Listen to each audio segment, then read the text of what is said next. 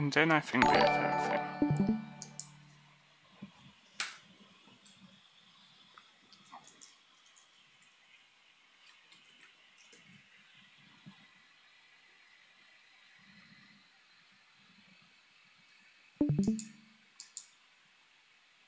Okay. I just want to test out if everything in Twitch is fine. Because sometimes probably I have no sound, something else.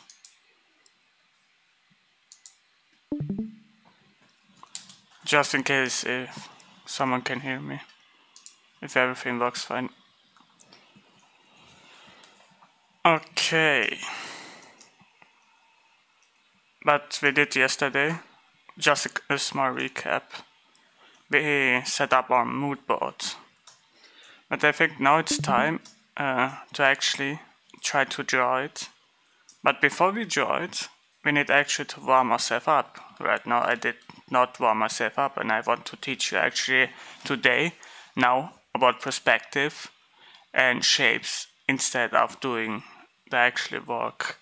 I think it's very important to understand those two things. It's not going to be highly advantage, but at least it's going to be in a way where I basically explain a few things much more, but not too much about perspective, because this is a little bit of an advanced class. So try to understand that I don't try to go deep in perspective. Probably after this course, after this class, Intro to Environment Art, I probably do one with perspective. But right now, I want to focus on my my concept, right? So let me actually do that. So today, what we're going to approach is perspective and shape. This is the thing, and a little bit I explain about pipeline, a couple of difference how it could work. In case if you have suffer a big budget problem and a few other things. But let me actually start with the first one. There are a couple of things that you need to consider if you make concept art in perspective. You know, there's 1 point up to 5.8 point perspective, but the thing is we usually use 1 or 2 points. Most of the time 2 point, because it's one of the most simplistic ways to approach our paintings. And we don't need so much to do. So the most important thing when it comes to perspective is setting up a horizon line. And the horizon line is basically tries to indicate what's under it, you know, and what's over it. And this is the horizon line. We also call it I think perspective line, you know, middle perspective line, because sometimes you have two, but don't get overwhelmed with that. This is right now none of your concern. Stick with the horizon line. HS. And let me set up just 1 point here and try to explain what this 1 point action means.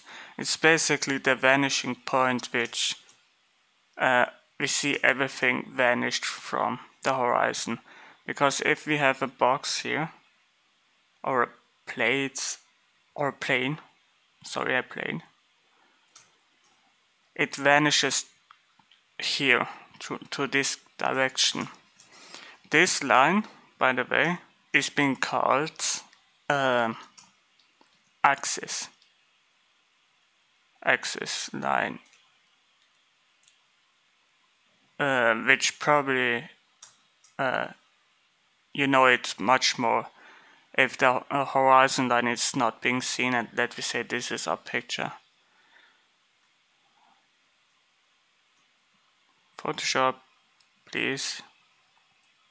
And let me say our painting is like that, and we see everything here under the ground. These are the most important things if it comes to that. But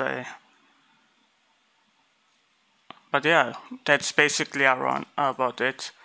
What you need to remember, at least at the beginning, that now it's time to practice those with shapes. And I think we're gonna take that out. And let me say and try. You hear me lag?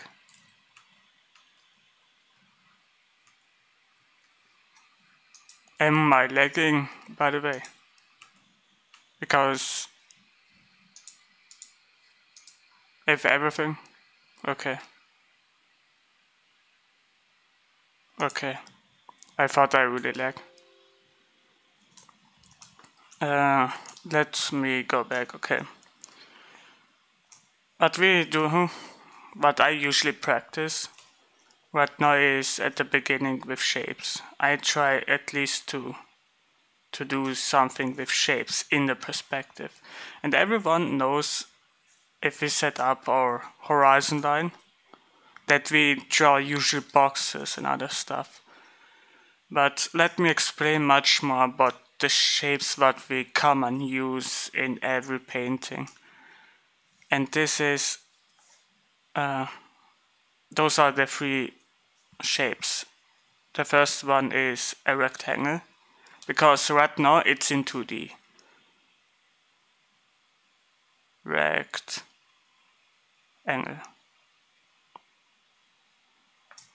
The other one is the triangle.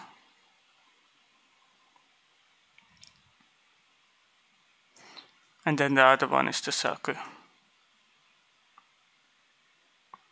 It's not a sphere, it's a circle. Rectangle. But now we need to somehow translate those things into 3D, you know? And in 3D,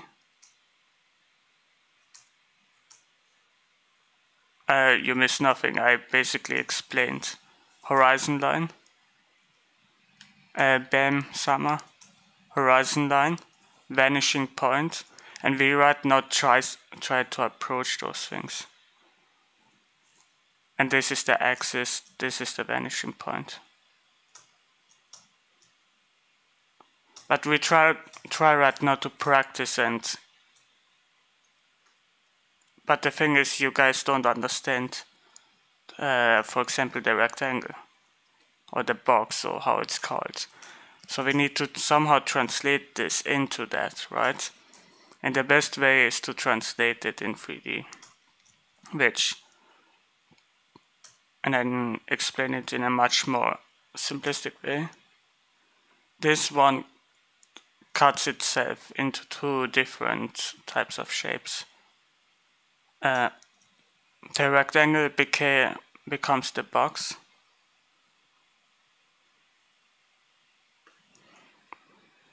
Okay, I need a lot more practice. Then also a cylinder, because if we just take the cylinder like this, it's still going to be a rectangle, but as soon as we turn it into 3D, it's a cylinder. Now the triangle becomes a cone and also a pyramid. And then this one becomes into a sphere, which goes in every direction.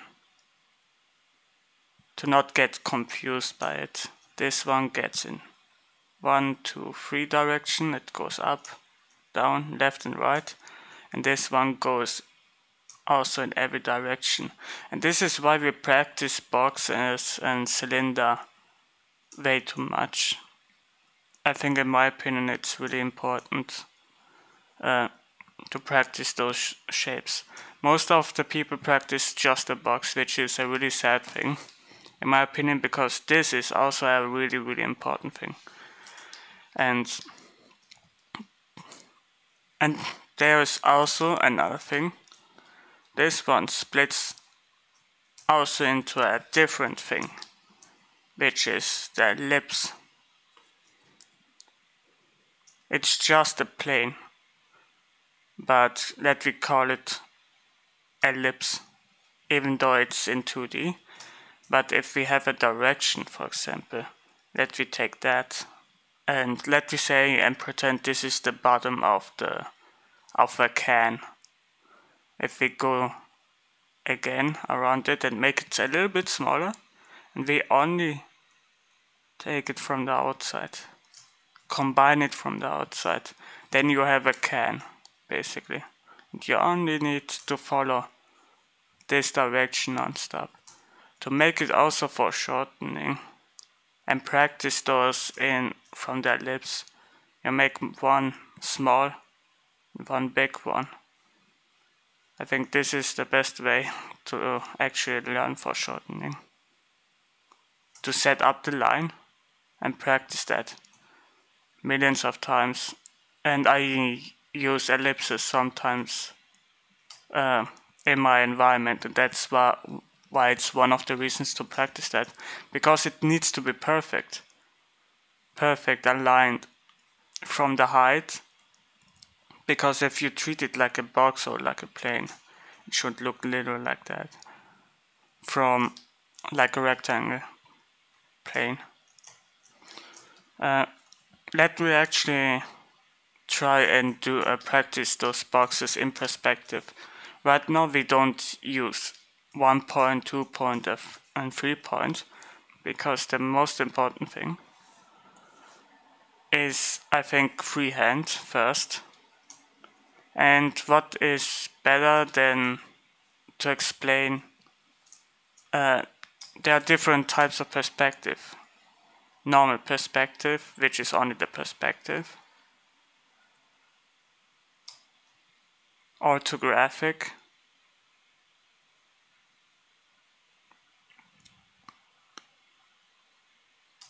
And isometric.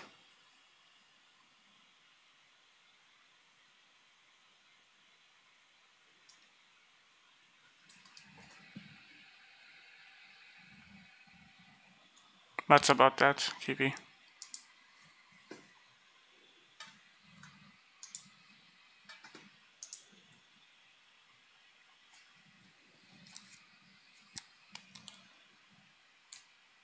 Oh, okay. I also going to post this, so don't worry. If you want, because I'm going to do it again. Way more beautiful, so don't worry about it. So, perspective, and the best explanation is 1 point. It has 1 point, 2 point, 3 point, depending how the horizon is aligned, in which direction where the camera is focused, because you can probably only see this 1 point in this one direction. Usually for us human, we always switch between 2 point and 1 point, and sometimes 1 point and 3 point as human. And we have I think a 50 millimeter vanishing POV in our eyes. But I can only assume that right now. I don't know the right information. But anyway, I think perspective is much more with the horizontal line. Versus orthographic, the word itself, ortho, it's about orientation. The line in the middle, what is the line in the middle of the cylinder? What is its purpose? The line in the middle of the cylinder is basically the directional. Because if you try to have only a direction, because sometimes you want to do those things in isometric or orthographic. viewpoint, and I'm going to explain orthographic and isometric now and why it's important. Orthographic, and I can basically show it with a triangle. It's basically front, side,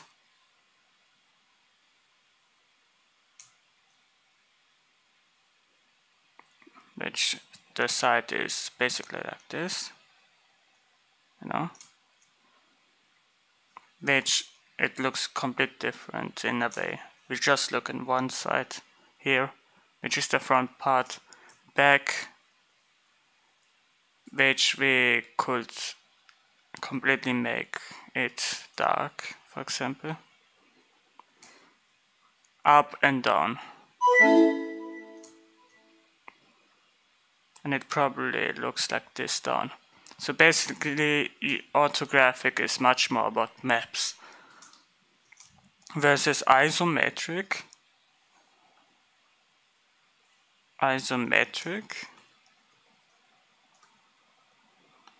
And I'm sorry for my worst writing in history. I tried my best to actually write it better. But anyway, isometric, if we have a box, it has no horizon line. One of the best examples is if we look at isometric. Let's see, yeah. An isometric exercise is a form of exercise. Okay, no. Let's look at paintings, yeah. At drawings. I think this is the best explanation when it comes to isometric. There is no horizon line or line, and it goes only into direction, you know. And it has actually free direction when it comes to that. Because if I put a box here, I draw. Let me pretend I draw right now a box in perspective, okay? This one is in perspective.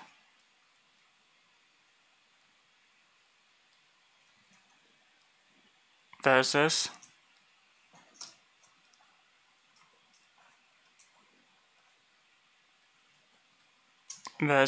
this box is non-stop in isometric view. Everything stays the same. Both have all the time the same direction. It doesn't matter where you go, it non-stop has the same direction. Versus this one, the perspective goes somewhere here and is aligned somewhere. This one has a horizon line versus this one has no horizon line. And most of this perspective is being used in pixelated games and other mobile kind of companies. They use that way more often. But this is, I think, way too advanced, in my opinion. I think at the beginning you should stick with perspective and orthographic view instead of isometric. Isometric is really a hard one because you have only directions. Versus, okay, this one has it too, but at least you know where the vanishing point somewhere is, of course. So let me actually practice the box itself. What I try right now to do is a 1-point perspective. Let's put the vanishing point here, horizontal line, and what I practice are boxes. That's the only thing what we do. Usually it's non-stop aligned like that. I think the easiest way is to draw a line, and it needs to be perfect. This is actually the best way to practice your accuracy in terms of drawing. Nice. I think usually I do it with the shift button, but I think for this course I use that. I should probably use that. There's another way. If you guys have Photoshop, you can basically set up a horizon line, then go to this tool, polygon tool, you set it up to pixel, and then you go to this wheel, which called star, and the size could be 90% or maybe more depending on how much you want. Let me add 20, only 20, and you guys are going to be surprised what happens. We have now a horizon line with perfect aligned axis points, which is a really amazing tool if you guys have Photoshop. It helps you do things way more faster. But let me draw now a few boxes into those lines. So the thing is, it has always this kind of direction when it comes to the 1 point perspective. The only direction which you need to care is this one, and I make it red for you guys probably later. Let's actually do the box, okay? And I think, in my opinion, this is a really good way to practice. I practice that usually on paper, because I don't like Photoshop. You can pretty much cheat right now, and it's the best program to cheat. But usually you should totally do it without any shift or other lines. Let's do one up. We just follow the axis, then make another line here, then take it out. You see, I do non-stop the outside line, because the perspective basically shows us, okay, it's behind. I don't need much more things to do, but in case of that, if you see it much more direct, this is what happens inside of it, usually. And I actually did it wrong. If I'm honest, this 1 point is wrong, because it needs to be perfect aligned. Nice. Nice, okay. It still is wrong. Why? Why is it wrong? Oh, probably because of this line. Let's do it again.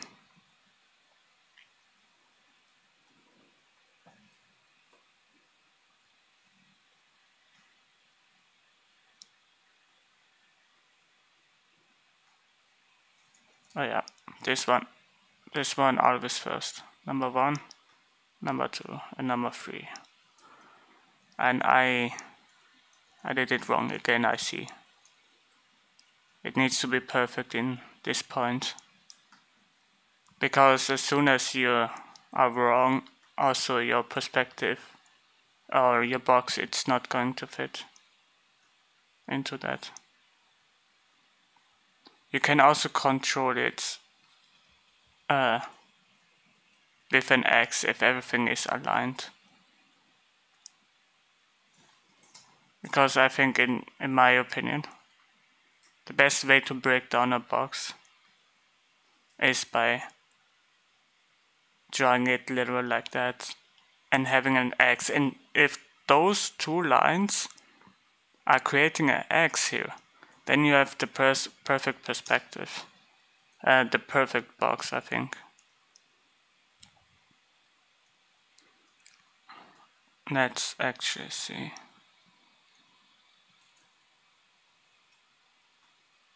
Something must be off with me.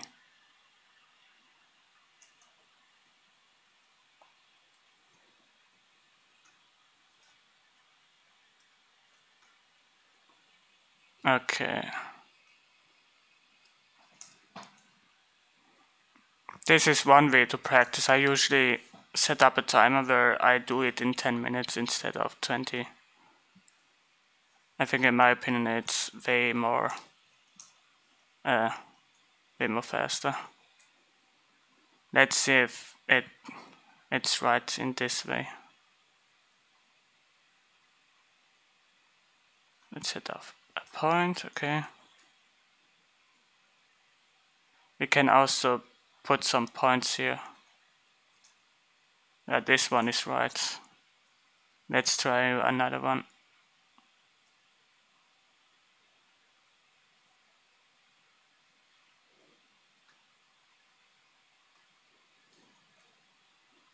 Behind. Always the backside first.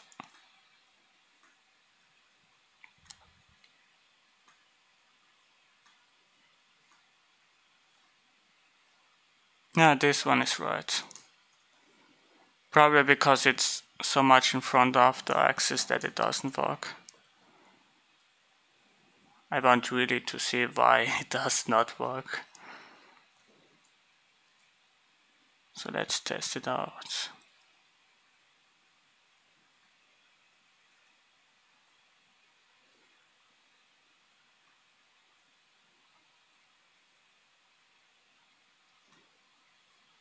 This number 2, okay. Behind. From the side.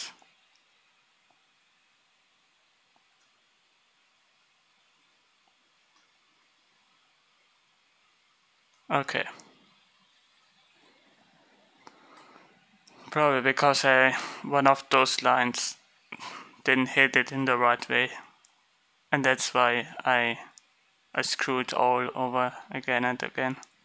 But at least you have those two boxes, 10 boxes, do 10 boxes. And you guys can also create different kinds of sizes. You don't need to stick with the usually normal one. We can also cut it into a different direction. But then we need to figure out how the other one works. And we need non-stop to cut it, and to correct it, actually make an X, and if it nails it exactly in the middle, then you are right, like this. In case if you do, I think the best example is this thing right here. Actually, let me do a new layer. Because you need non-stop to do it from the side, down, right, down, and then go again. And sometimes this clearly happens that we have this direction non-stop aligned. Everything is aligned, as you probably see in most of the production, in most of the 1-point perspective.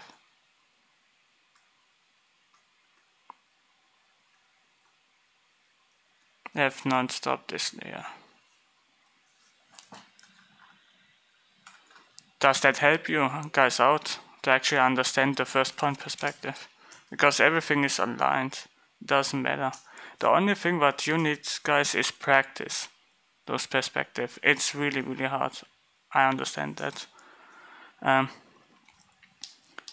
Yeah. Let me actually finish that. And as you probably see from here,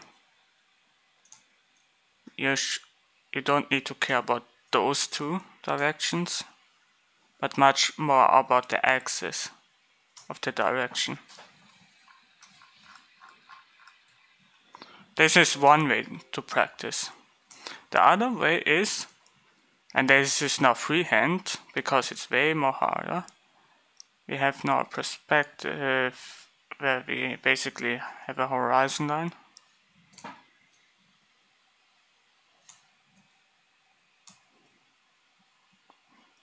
And probably one here that goes down. You guys know all those practice. There's actually a picture over the internet that basically shows you freehand. I make it a little bit faster. Usually you guys should totally not do it faster, and probably also because I didn't practice right now or warm myself up,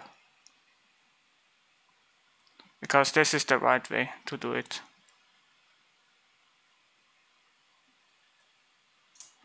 You look at the point, try to imagine how the line is going to be, and then you make it with one stroke. You try everything to do with one stroke, because this is Andrew Loomis' method. If you try to do this, what I did before. But it looks like Andrew Loomis, which is totally not. It's Line of Chaos.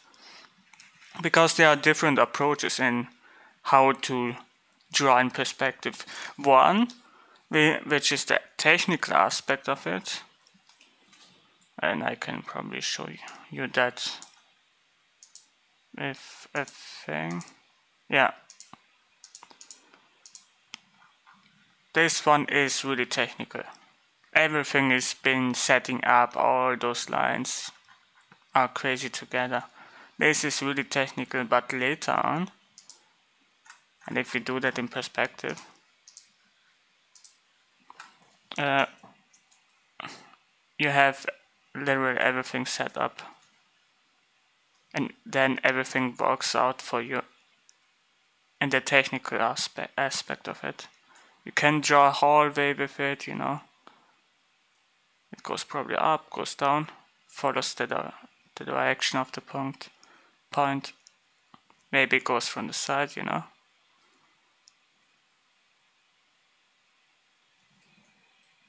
Maybe I take it a little bit from here. Nice.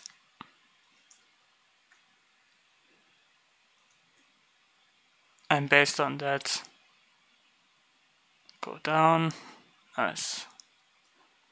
And again, now we have an entire bridge which goes up to this horizon line. This is really technical. And it doesn't matter if it's 1 point or 2 point or 3 points. In chaotic way, if I would do that, usually the horizon, I mean everything is already aligned. Let me actually do that with this small trick. Thank you. And at that point, I try to be really sketchy with it, but I follow every single direction what it provides me from the point of the vanish. So basically, if I try to make some technical stuff, you know, I know exactly, okay, I need to go in this direction if I try to sketch. And it's just a sketch. Later on, I can then go over that and actually try to apply it way more better. Maybe here is a front house. Okay, maybe this is a door which goes down below into the horizon line. And this is much more, people call it the Feng Shui approach. You draw in chaos, but you draw with direction. Chaotic direction, which I think is really good if it comes to sketchy stuff, if you really try to sketch stuff out instead of doing all the things. Same happens to Jester. If it comes to Jester, it's not that chaotic, but it's much more about a compositional thing, if it comes in my mind with Jester. Because let me pretend, and we have already our Viking house. We want to have really gestures into it. And gesture, by the way, gesture is not only in characters, it's also in environment, because I can basically squint, push this box around like a gesture, but in the same way having those directions into that. It has a flow into the whole thing. I can create it non-stop to gestorize everything. And it goes in only one direction, which is really beautiful. I think, in my opinion, people forget that gesture exists everywhere. And I actually balanced that with chaotic drawing of Feng Shui, which is honestly only chaotic. People call it non-stop Feng Shui, I don't know why. Even though it sounds like he came up with it, but the truth is, no. People use that most of the time for sketch. If they sketch things. Intentional drawing. Intentional perspective drawing. When it comes to that, it's much more into that technical aspect. But we kind of don't do that technical. We much more have a direction now, how everything works, for example.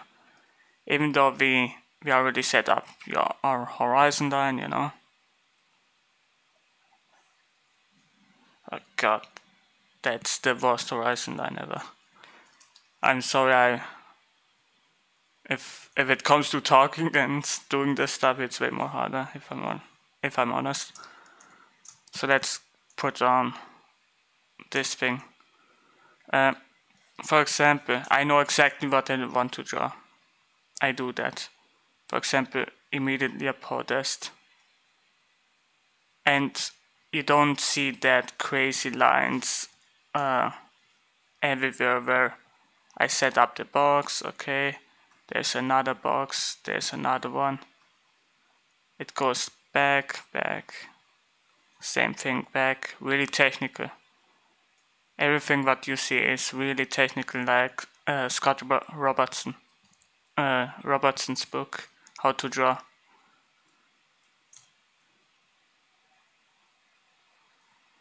I think I made it in the wrong perspective. It should be here much more. Yeah, and then it goes up.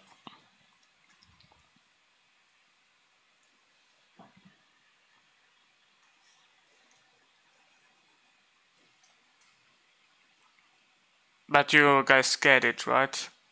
If it comes to technicality stuff. But now if I know exactly what I need to do, this is a complete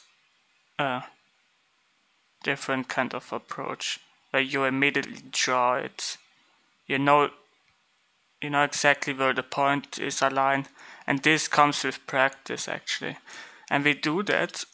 You guys do that a lot. Beginner do this a lot, which is the hardest thing. And I think, in my opinion, only do that if you draw. If you sketch, if you know what your intentions are in terms of drawing. That's what I meant. Because let me try and pretend I do that. I do that now with boxes, and we do that non-stop, but without horizon line. But what happens if, and 1 point perspective, but what happens if we have a technical difficulty here?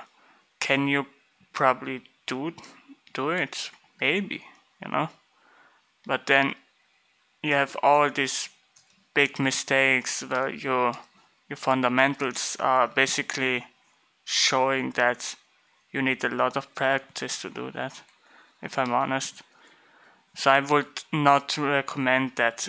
Use that only as a warm-up, let me say you have 10 minutes time to only do that, which is absolutely okay.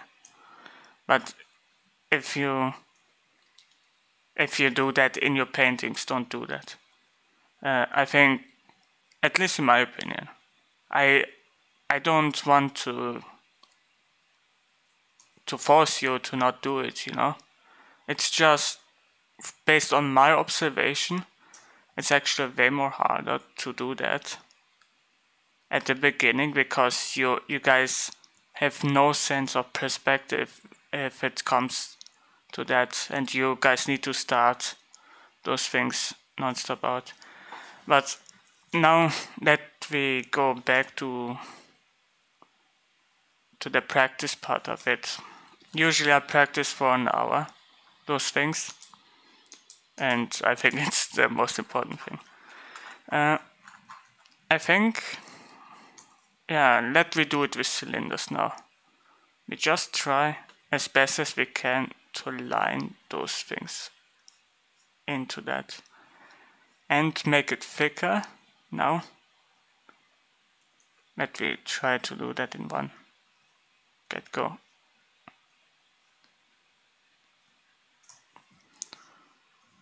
Nice. Now maybe one down. Let me line that from this kind of point. I need only to nail that, which I didn't. But at least both are right. I don't know how to move. Okay, this one is not right. So we need to do it again. Another way how to do it if it comes to technicality part is if you try to make a box which goes in this direction. Actually, let me erase that. And if you look, I try right now to make only another line.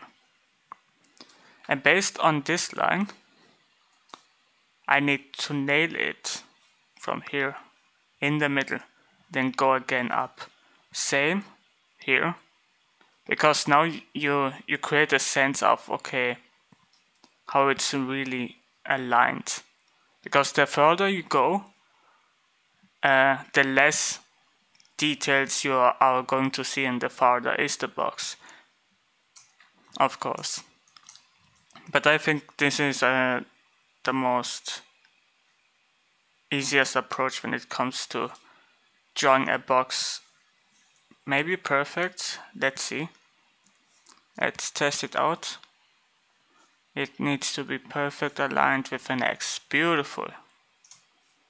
Now from this one, we try to create inside of it a circle, which is the hardest thing ever, because the perspective is so crazy aligned. But there's another way how to do it. Okay, bye. CVs.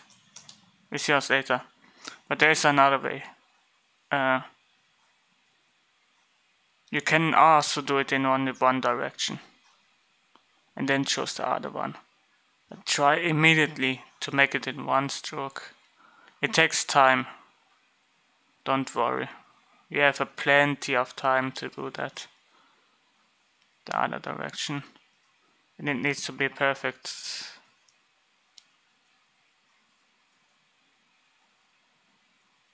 I was about that, yeah.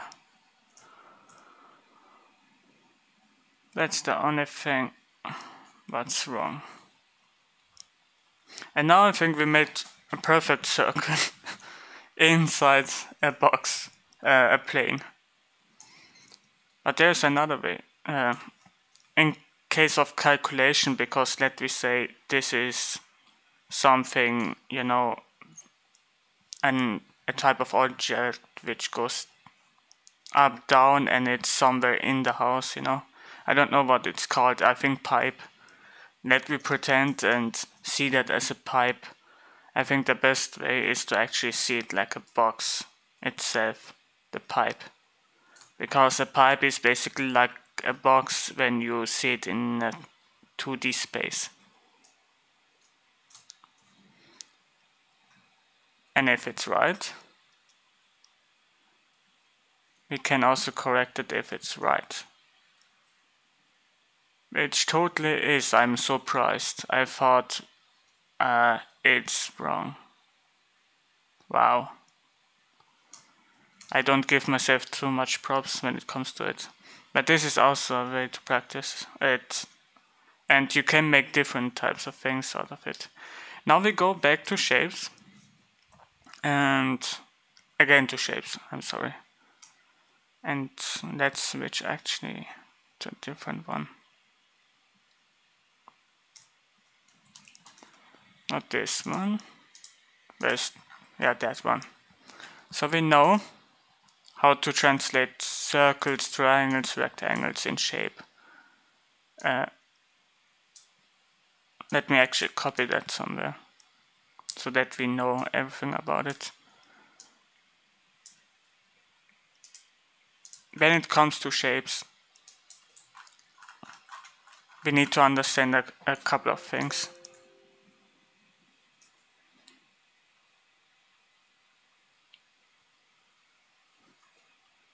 Shape, how to translate it into 3D. The shape hierarchy in terms of paintings, drawing, or reference. Because you want to do a house, or you want to do a podest or something else, or a tree, doesn't matter. Even a tree is the most important shape part of it. And we need to understand the hierarchy, how it works. The third thing is volume. I think volume, many people misunderstand it. Volume basically shows you, and I can maybe take out my 3D one out, my 3D program out after this.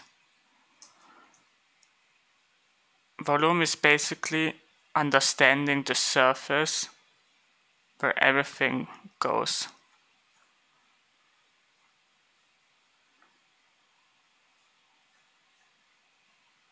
It is a crazy surface, non-stop. And everything is aligned together to work in a perfect direction. I can do that on boxes, it's actually really hard to do that on this one. They are aligned together. It's basically like a wireframe. If you treat it like a wireframe, you have a much more easier time to see everything. Because what happens if I have the box like a wireframe in terms of volume? Let me actually do one. 1, 2, 1, 2, 3. 1, 2, 3. 1, 2, 3. Okay. And we have a ton of wireframes here. Based on our perspective, we can actually make it completely different. For example, I want different parts to be sticking out, and depends what I want to actually produce, what type of object it is. Now let me try and pretend this is a building. I want this building, and this is actually not right. I should actually do it one more time up.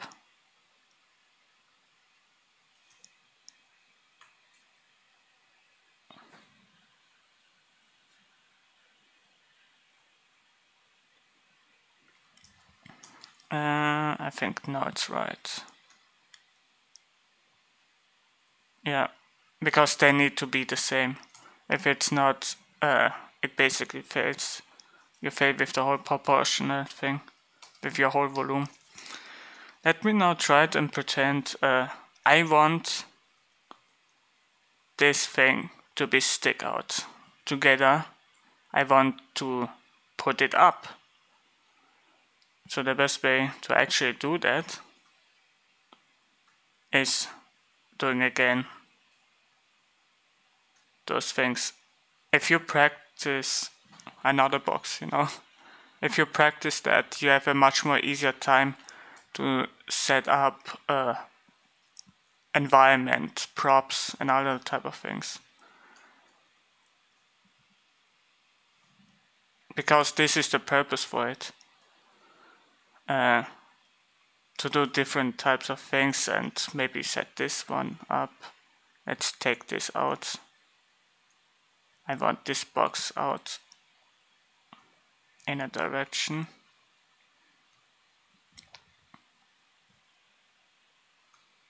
Is it right? It doesn't feel right. It feels actually wrong.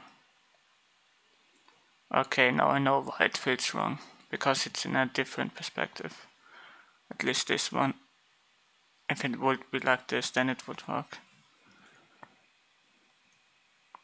But yeah, let's take our program, little small program out, which is Blender. Because in Blender, I can basically show it way more easier.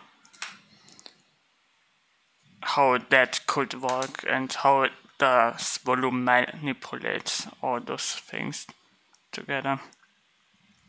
It is a really hard topic, but as soon as you get how volume works, then you can probably do a whole entire gesture and learn how these forms work. You know, in those perspectives, it's a free perspective grid, and everything works in one way after another.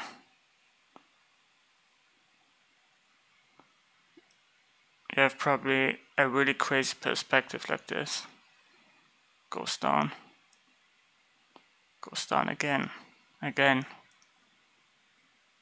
So this is what volume basically does to a character, creature, environment, it doesn't matter.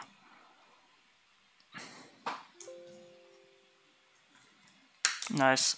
Let me do really fast one. I hope I have everything here. Nice. I think this one is the most important tool. Control R. No, I'm not interested in this. Let's press move.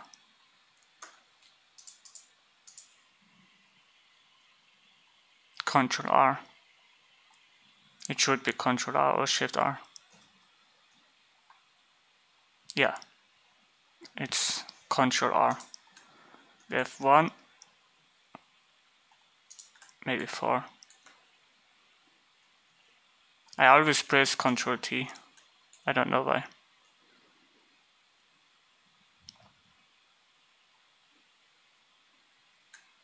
Oh, I already have it here. Okay. Now you...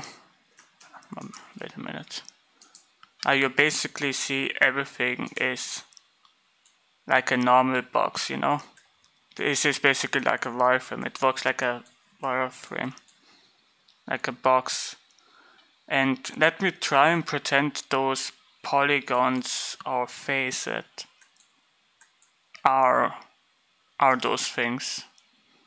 Actually, let me go to hyperpoly. Control C. No. Shift D. Maybe Shift D. I need to find the selection. I'm sorry, I am a little bit new. Oh, space, okay. I need only the faces to be selected. And let me do the same thing here. If I take this out. And I think this one. It's happened to see, okay, this in a volume type of thing. You see that? I think that's the best explanation ever. Because everything is in one thing. And it could make you understand much more if you, in terms of studying characters, environments, or other things, depending what you do. So, Now let's go back to the list. Okay, nice. So we understand volume, but we understand it in 3D way, but do we understand it in much more in a compositional way, you know? I think the best way to practice those is these three things also. Freehand, you draw millions about them. That's maybe in a different type of direction. And now, before I forget it, based on a hierarchy, we work with big shapes. Always big shapes. I think this one is a big shape, but if it comes to a smaller shape, okay, let me pretend that this is a medium shape. And then you have a way more smaller one, which is actually the middle one. This one is the small shape. So we have kind of a hierarchy inside those shapes if it comes to 3D parts. At the same time, it works perfectly with volume.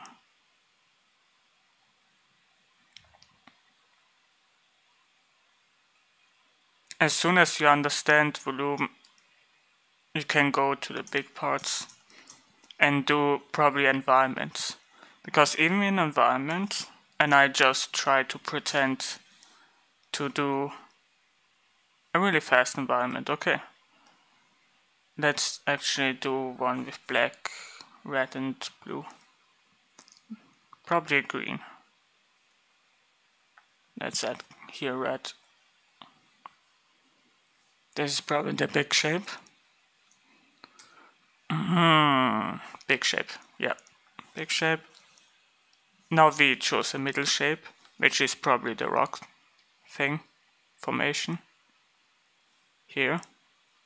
And probably the other one, which is way more darker, are the small details of it. And we always come to this hierarchy level, type of level. And we have that non-stop in our drawings when it comes to shapes.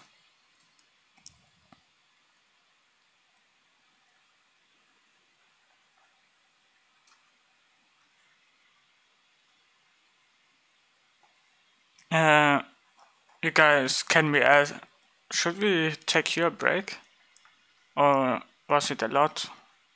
Or is it a little bit too much for you guys? Because it feels like I jump non-stop ahead of you.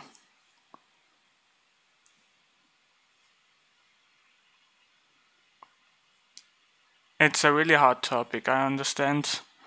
Shape and perspective are fundamental things. And if it comes together with an environment, it's way more harder.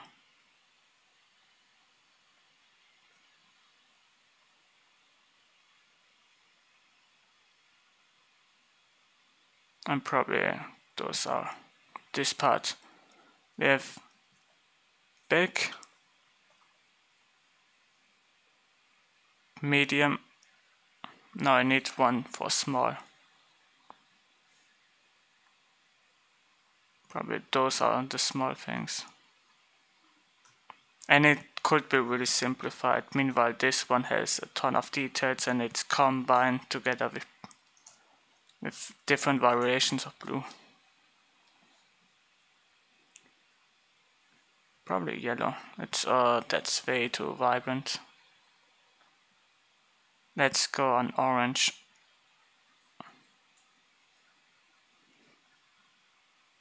I don't want to hurt you guys' eyes.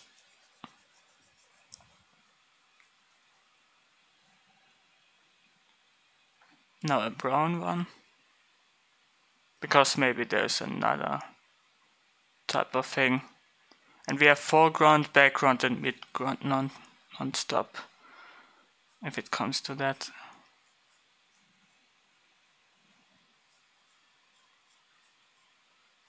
Nice.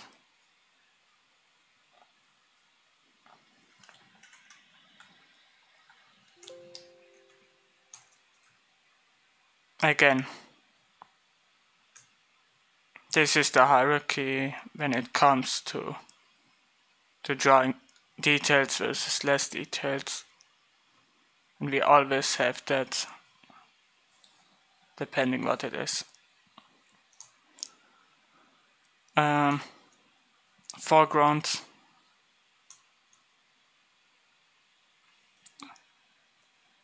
I wrote it wrong. This is foreground, which is, no, not foreground. I'm sorry, my brain went off car. Probably I need a break. This is big shape. This one is, I think, okay. I need to add much more details here to make it way more clear what is big and what is middle, because it wasn't clear enough. I think it's okay now. This one is big. Medium is this one.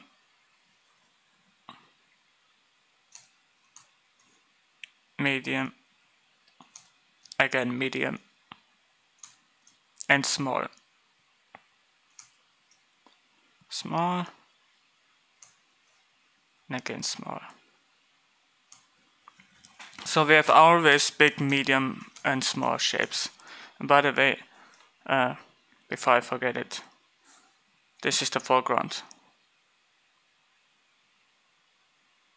And we have always those things in every picture. Foreground, midground,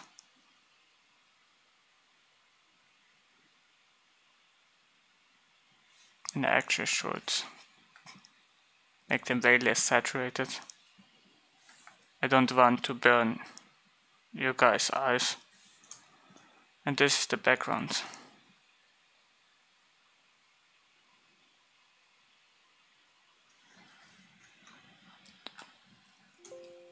If you understand your shapes and actually practice rocks and all that other type of stuff, because in that box I can basically create an entire rock and it could look somehow.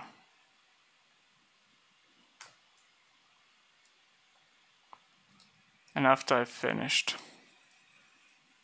but at least it fits the rock inside that box. I mean, the box fits inside. Okay. Let me just say the rock is inside of the box, if I get confused with it. Probably the same direction. I can also change that. Nice.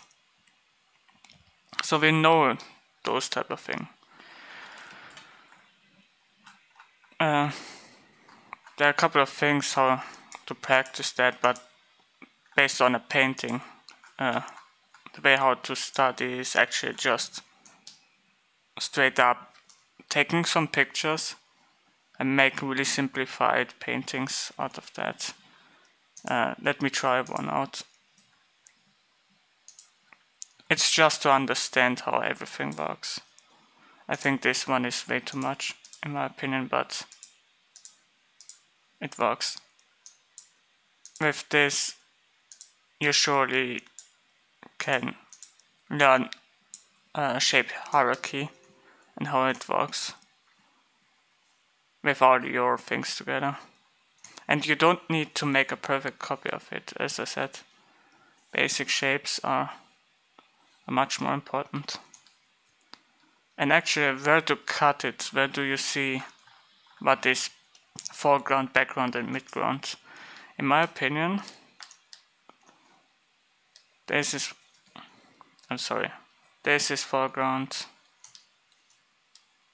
It comes to that part.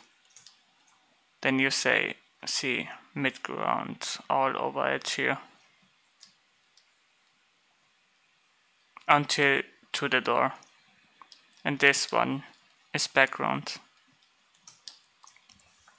It's all the way here, all the time here in front. Or it could not be in front, it could also be like a shape, like this. Then it creates much more shapes.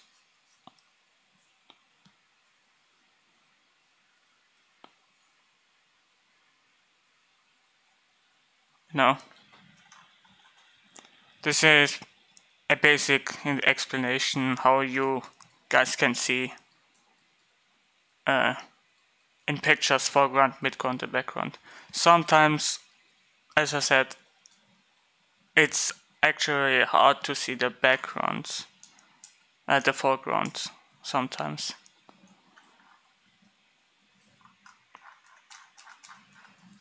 But let me actually do one. And we do that just for 10 minutes. I actually want to keep everything. Okay. Let's just try and pretend I draw. I know probably how it could look like, but I'm never going to be able to establish everything. Big door, big door. At least if I capture it with colors. It makes things way more easier if you draw it for yourself. I have only 5 minutes to do that, maybe less. I keep that in mind in case if it's happened to be way more worse. Because then I think about details and I want to prevent details.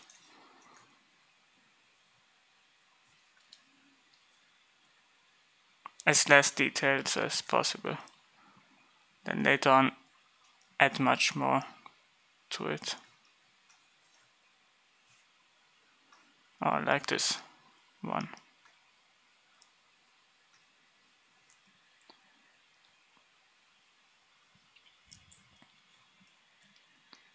It's actually really simplified. Okay, nice. As I said, the more details you do, the more complicated it gets. So I want to have it really simplified instead of having all the details into the place. Doing details at the beginning is a nightmare. So don't even try to do it. It's way more harder. And usually people don't do that. But painted for about 10-20 years. So don't try to see everything in details, try to see everything in shapes. Because it works way more faster. Even in drawing. I can also draw that, yes. Or I can learn about colors and lights. Because later on, if we draw, we draw under it. And then later on a little bit over it, and that's basically it. The way how a concept could work, you know. So we don't need all that crazy details. Probably Illustrator need it, but not us.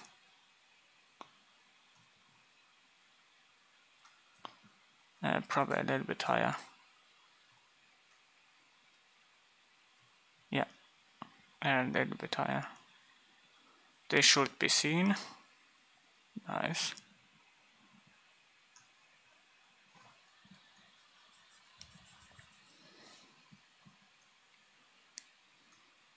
You slowly get into that point where you are then comfortable with it, and then after it you can draw a ton of stuff. In case if you want only to paint your characters or environment, you can actually also do that. It's a perfect way of establishing everything in your paintings. Actually, I want your black. Your black too. Too much light here. Too less. Goes down. Goes up. Nice. And now I can add the rest of the shape, which is medium shape. We try right now medium shape. The small shapes are basically the details, or this one. Those are small. The statue is small. It has a bunch of small shapes. And it's actually way more harder to do that. But here on, I think I'm gonna stop with that. I think I did a pretty much good job for the beginning. At least in my opinion. But having it right, in the right way, is actually way more harder. And then you do probably 5 of them. You can do 5 of them when it comes to understanding foreground, midground, and background. Another thing. Where are we? I think on this point we take a break because we understand volume, shape, hierarchy, big, medium, small, then 3D, how to translate things in 3D. So yeah, the rest of the time, after the break, I going to explain about what happens in game industry, what happens if we are in a tight deadline or in a little bit of a short deadline where we need to do a concept for 2-3 days, and I need to take care of take in mind what's happening with my concept and who takes it and what it is. We're gonna talk about that after the break. Meanwhile, I also going to practice those boxes, ellipses, and basically line weight. The way how lines are flowing. Line flow, line weight.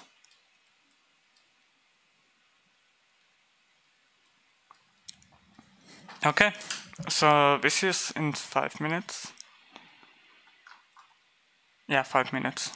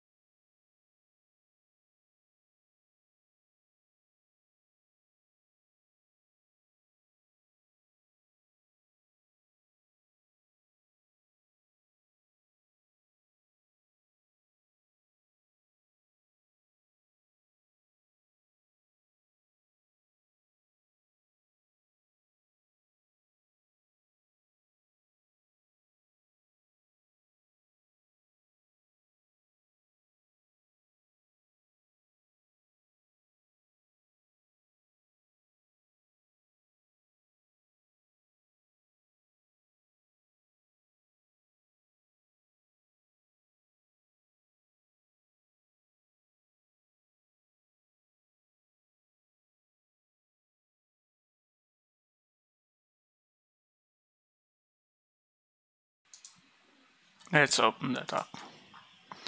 So, let me talk about the game industry. Meanwhile, I'm going to practice shapes and line drawing. So first off, let me try and pretend I am being tasked to do a dragon. And I simply know how to do a dragon. I just do the simplest thing. It's much more safe to do the simplest thing because let me try and pretend I do a dragon with feathers, like a papagay or like an owl, this kind of thing. And then the 3D artist needs to do that, and he has a much more harder time to do it because it takes maybe a month or 2 months to do that, with the oil. He has so much feathers on it, which makes everything much more complicated. In terms of normal dragon, he has then a way more easier time. He already established, knows how the dragon could look like. He knows the skin of it. And then it goes probably to the animation department. Then this guy needs to figure out how he makes that all feeder, how to animate those things, which is a way more harder approach. Meanwhile, with a normal dragon, he has a much more easier time to animate those things because he just needs to focus on muscles. But with old dragon, old, those kind of things with the big eyes, it's actually way more harder. He needs to animate the feathers, he needs to animate the skin, how it retracts itself, probably a rigging, a model. He needs to rig the model. And now it goes to the animation department, which, in the material department, which is texturing and all that other stuff. Focusing on those things. I think, in my opinion, it's very, very hard to do that. Especially when it comes to a dragon what looks like very fantasy, but at least not that fantasy where it's based on mythology, right? But what happens if it's complete outside the box? We need probably 4 or 5 months to figure out how this even works. Probably even the sound guy needs to figure out, okay, how does an old dragon sound like, That's one of the big problems that occurs, especially when it comes to time management in the company and where I need to produce things. So sometimes playing it safe is always good. As long if he asks about it, to not play it safe, or you can ask him to not play it safe, you can pretty much do that. When it comes to the old dragon, imagine the rig team suffering from this, or the 3D guys suffering from that. It's a really hard thing to do, especially it takes a lot of budget and a lot of time to do that. Come on, what's wrong with me? Again. Now, let me try to do something really simplified. Let me say I make a concept about a house in the Middle Age. And this thing is already established based on the history. Once again, we talk about that, but this time we take environment as example now to make you much more understandable why we need to do those things and why what's the difference between making a complicated design versus a easy one. We draw right now a medieval Nordic house where all this mythology, where all this architecture already exists in our reference. I think every artist that works in the company can now take reference from it, how it looks like. It is much more or less to animate, but if it comes to fantasy, let me say it has flags on it, or it burns, or we do an elfish house, kind of house, really fancy. Like, it's much more harder to do that, because he needs probably to animate or texturize something that doesn't exist. Then I need to create my own textures for him probably, or he needs to create those ones for the game itself. And sometimes it happens that those kind of games that are basically based on fantasy are most of the time not realistic. They are really stylized when it comes plays into that role.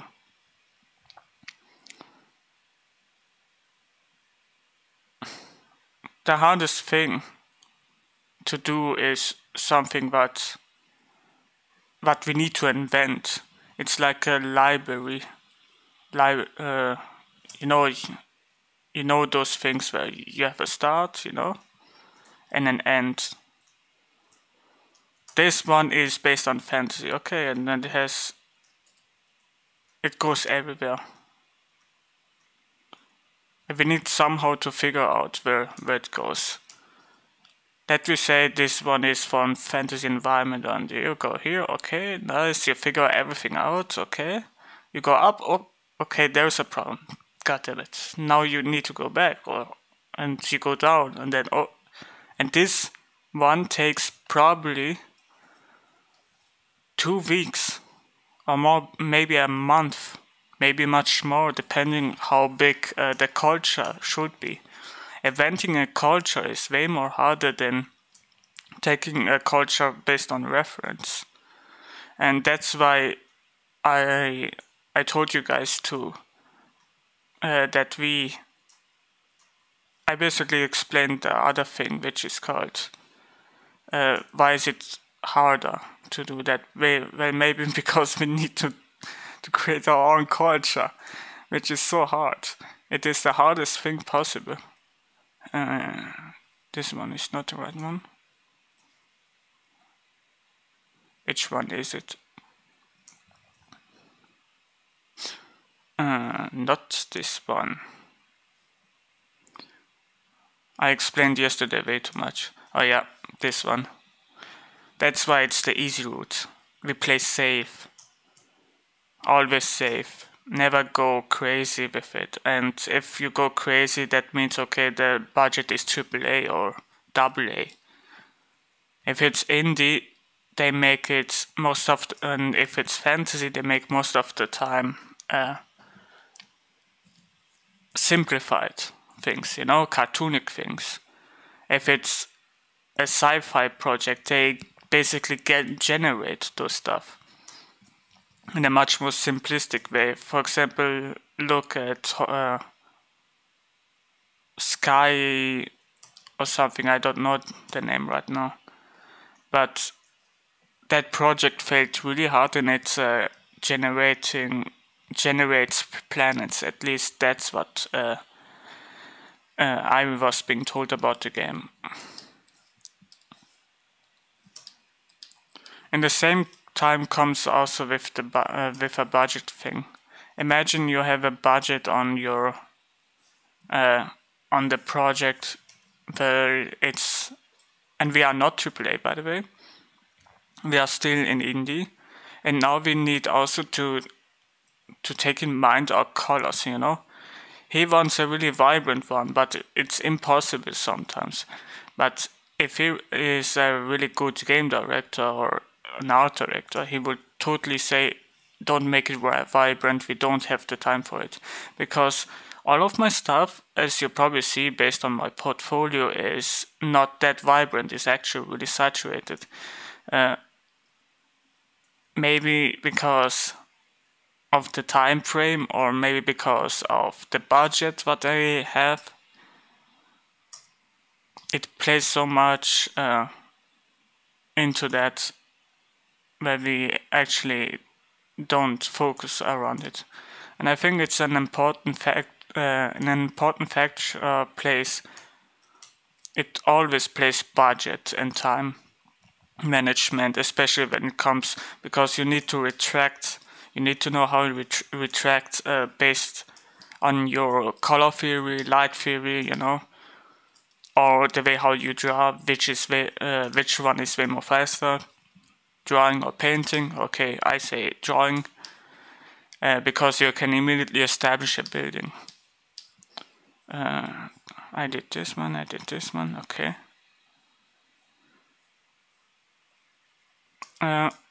Let me now talk about fundamentals. I think fundamentals is the most important part of our work ethic, our workflow, especially when it comes to warming up those things. Because I always think, okay, I just need to do it for an hour or 4 hours, but I never go angry with it. Try to relax, because it takes a long time to actually do all of this kind of stuff, the boxes, in a really accurate way. It takes a long time to actually study perspective. It comes in so much into play, where you learn about, okay, visual storytelling with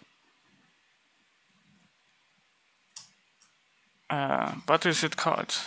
Visual storytelling, I think. Composition. Yes, composition. And knowing how composition works, okay, it takes another probably a week or two, or probably a month, or probably a year, if you fully want to learn. And that's why many people, I think, in my opinion, it would be a lot more easier if you would focus around a specific task and not change it. A year could happen if you study a year composition, and it doesn't matter if it's painted or based on storytelling, with simple shapes. And it probably takes you a year to actually fully learn that, with characters and all this other stuff that goes into play, especially when it comes to those kinds of things. Second homework. Let's do just a bunch of ellipses.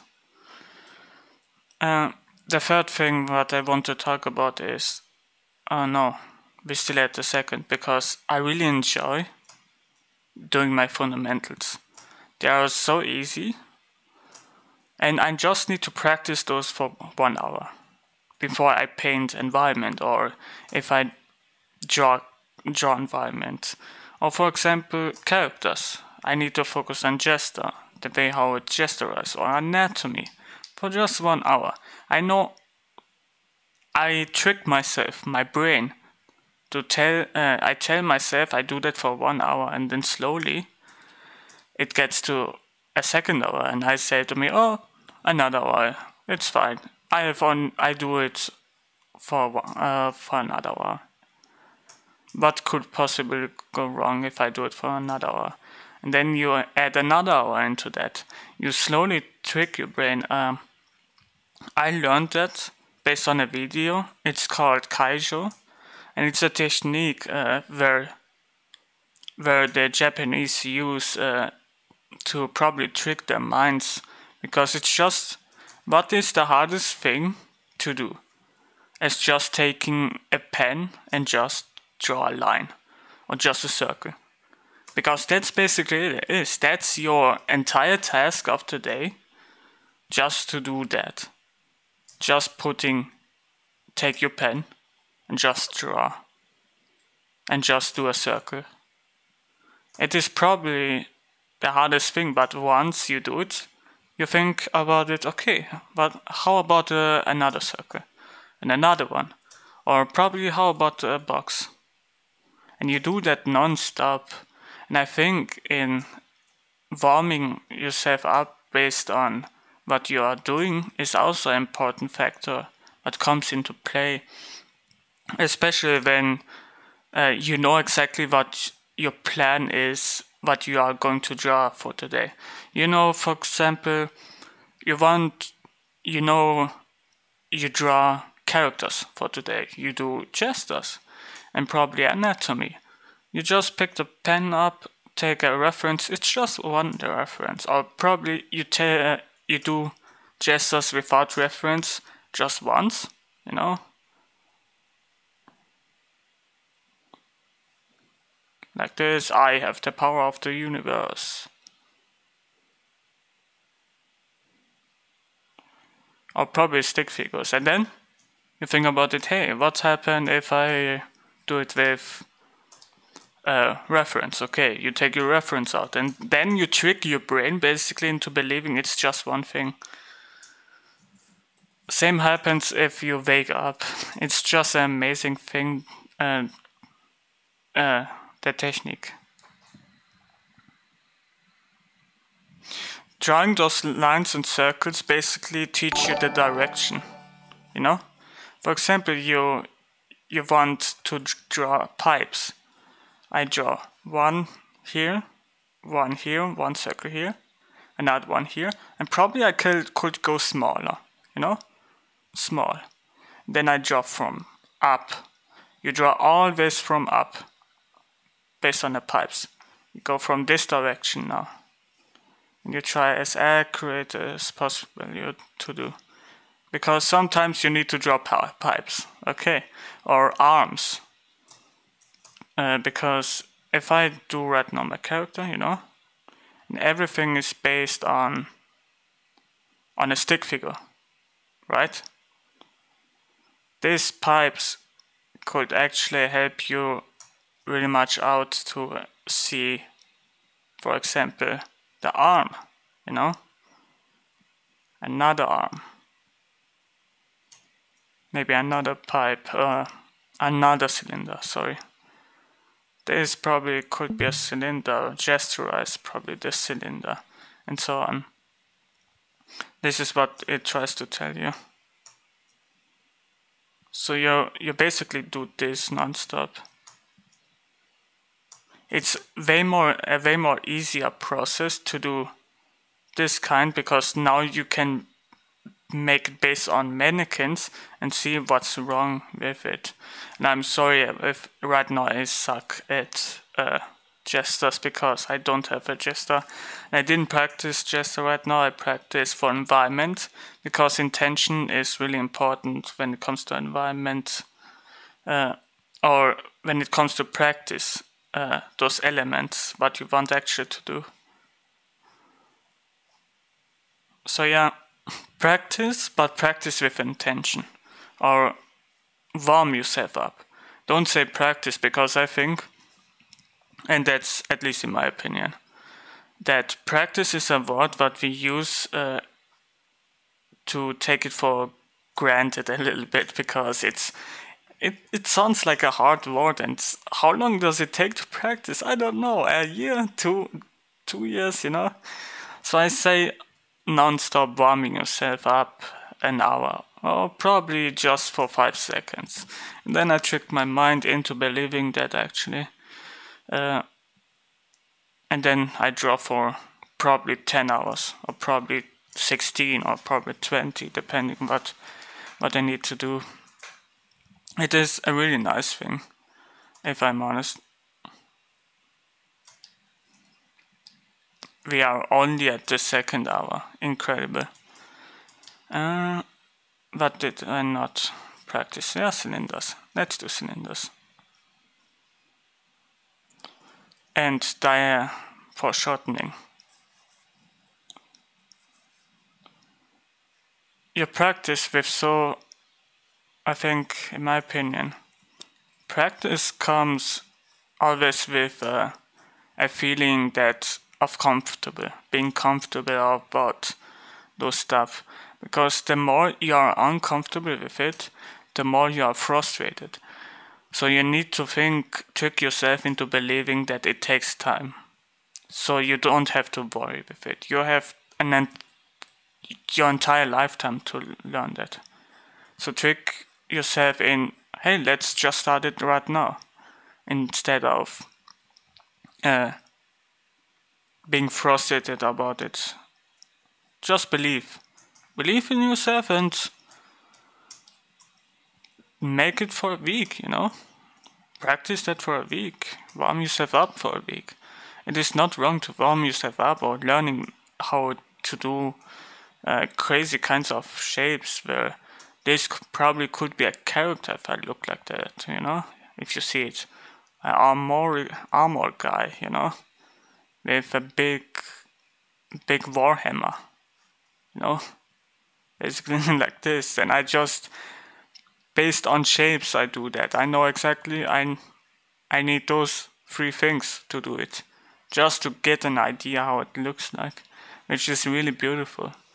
I don't need to do it really beautiful right now, because I don't try to aim for details. I try to aim for understanding what I actually see in my paintings or drawings.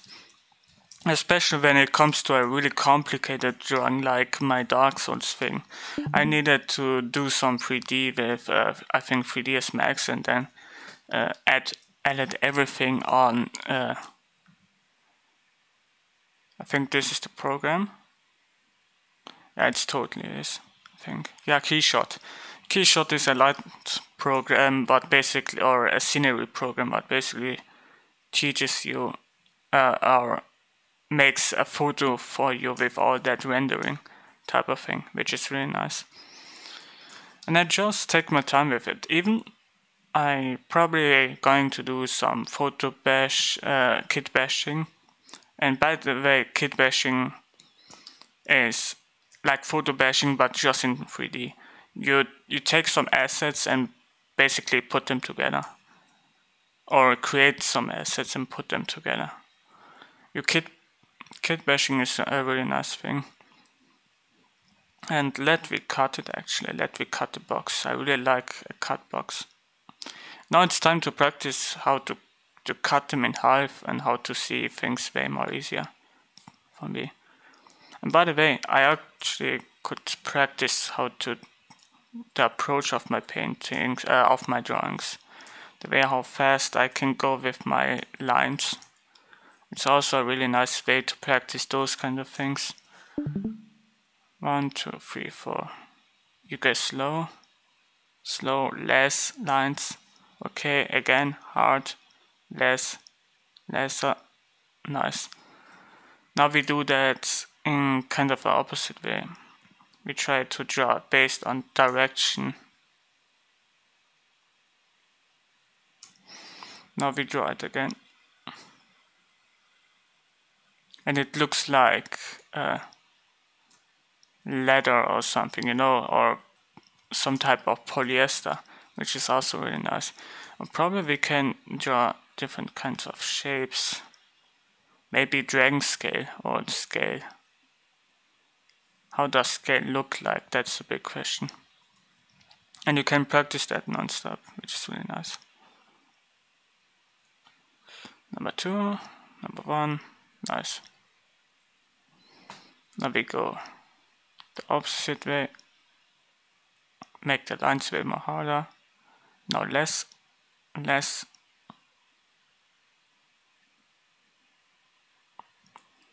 There are different ways of practicing, especially when it comes your intention behind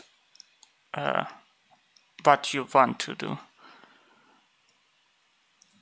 For example, I try to do characters. I think this one is really important in my opinion, to learn how to draw textures.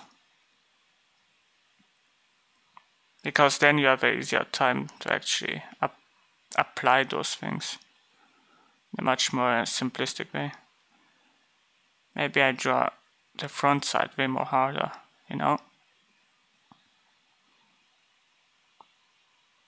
Then it basically looks like a scale. Let's zoom out. Nice.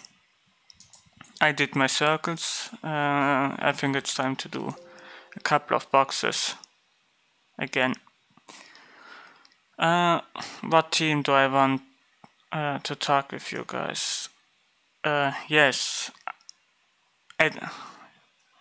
about intention or planning your whole entire year. I usually plan my entire year what I want to study.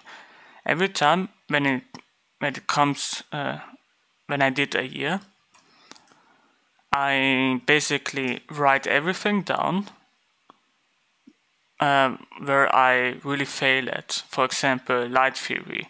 I don't know how to approach it faster, for example. Then I draw it, then I write it down.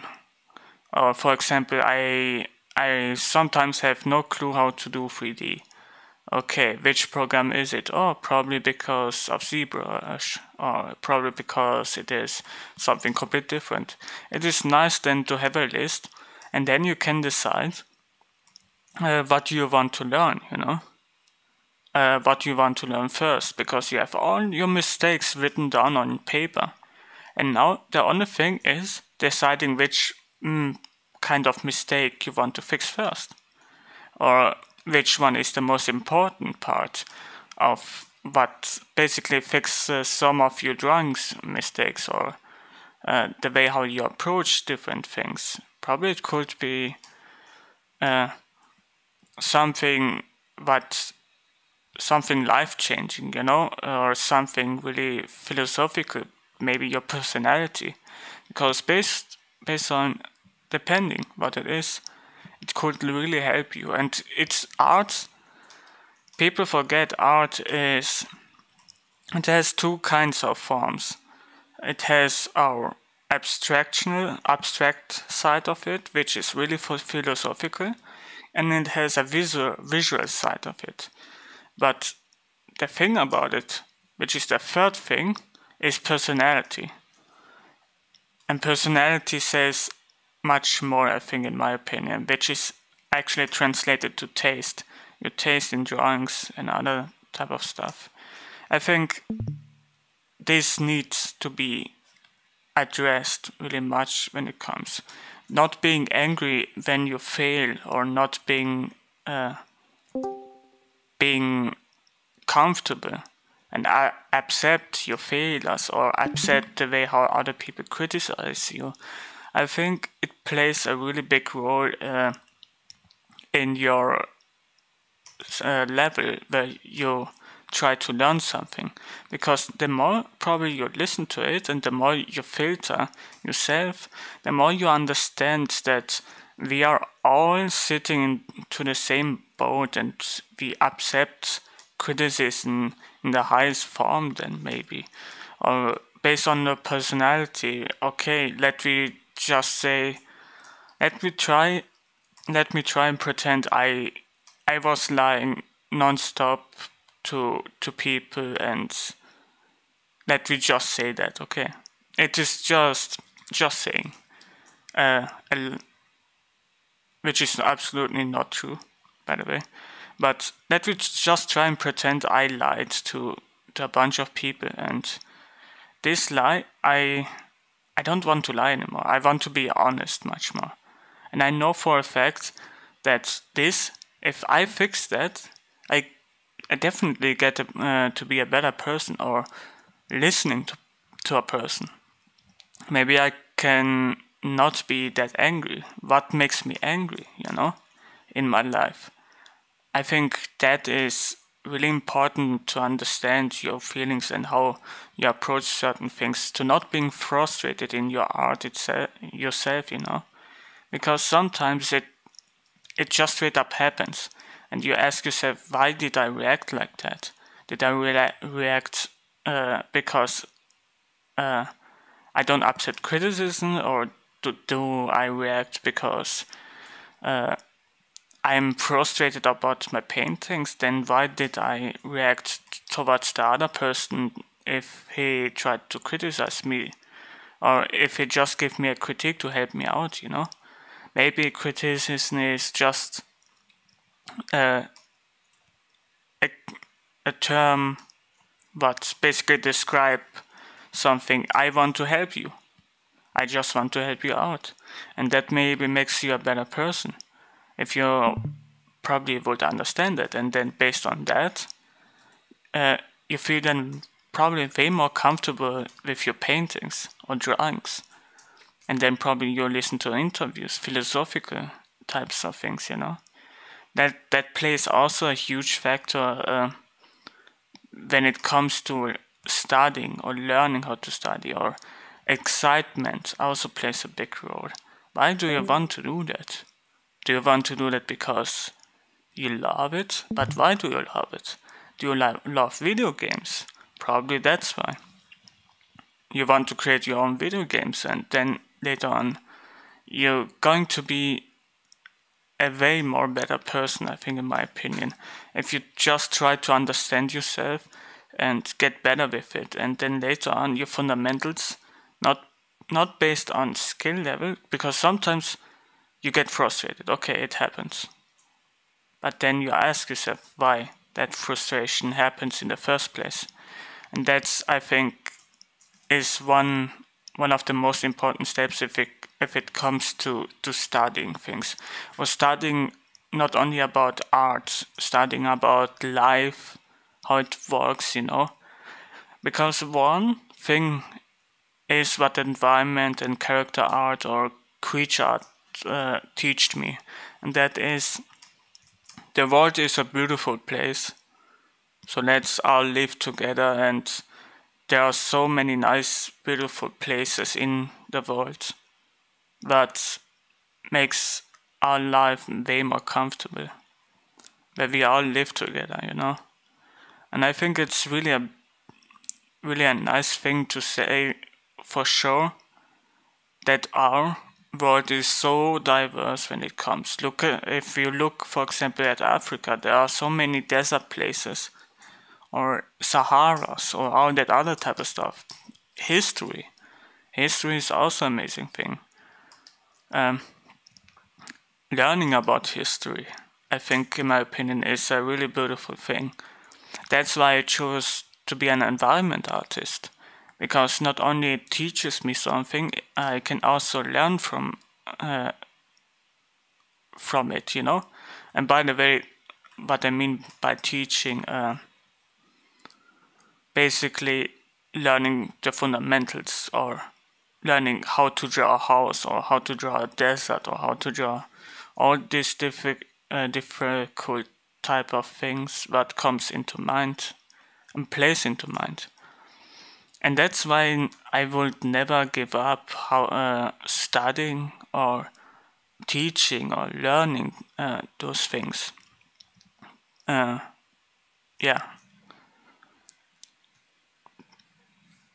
Coming into that mindset is hard. I can actually understand it. But then after you understand your mindset and how it works, you're gonna get way more better. And it's so inspired to actually just study, relax, listen to some music, probably learn about something, trick your mind, trick your brain. It just takes you just a line, which is really, really a nice thing to think like that, I think, in my opinion. Especially when it comes to just practicing those things. You see? That's beautiful, right? It's such a nice thing, and now I can probably make some cuts. Probably add different type of boxes now. But yeah, that is my philosophical mindset when it comes to it. I always try to be a better person and try to understand the other people's side of it. I don't pick fights, at least. And yeah, I think that's what keeps you guys a little bit off too. It's okay. Now, as you probably guys see, I practice now my boxes with volume now, because I want to understand how all of those things work together. I think practicing first simplistic, type of thing, then in volume, then probably adding those type of boxes into that. We can also approach it in different ways.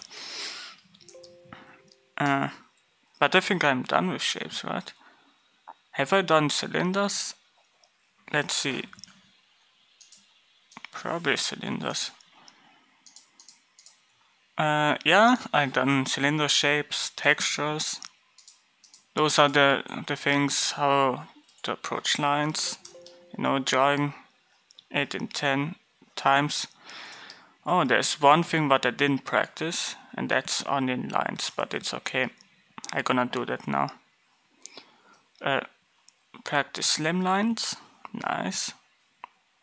Hard, soft, hard, soft, hard, soft, hard, soft.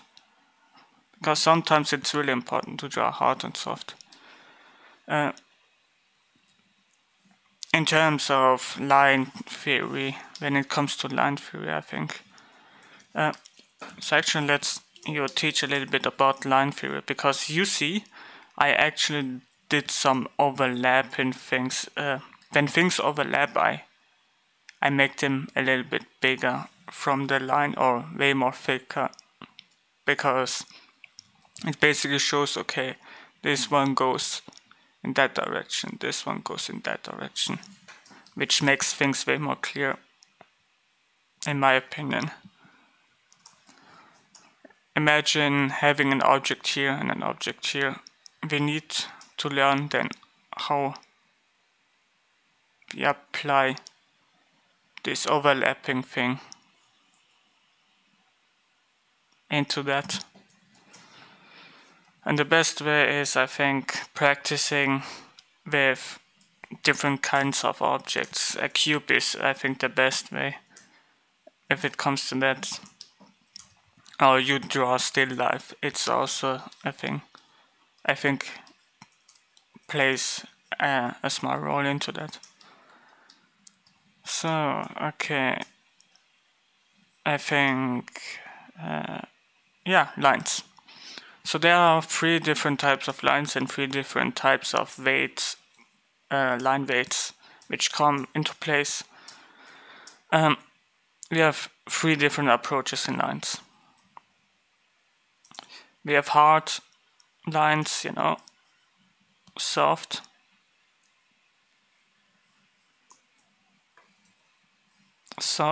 come on, thank you, and invisible lines.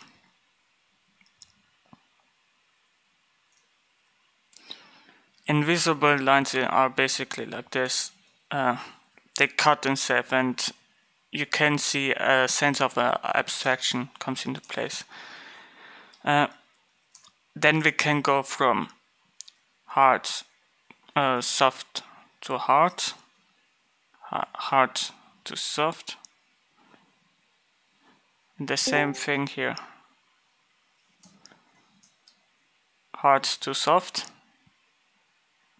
soft to hard.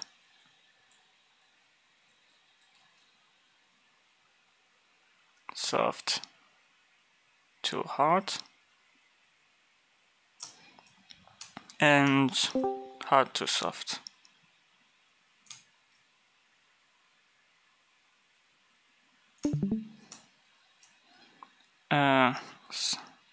This is invisible, but also hard invisible. And I actually practice with you guys that after that. After I wrote everything down.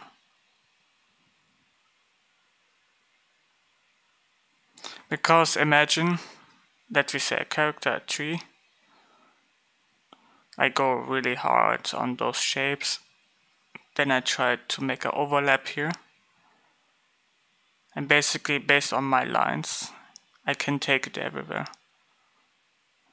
This could overlap. This probably is a really big foreshortening type of stuff, you know, where it goes outside the picture. And you see, this is a really big shape. Now it's time to make middle shapes out of it. And the textures are the small shapes. If it comes to that, maybe those could be way more visible. And this is the invisible line.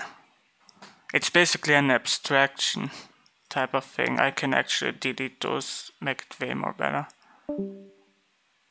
And you can train those based on the way how comfortable, what are you comfortable you are with drawing.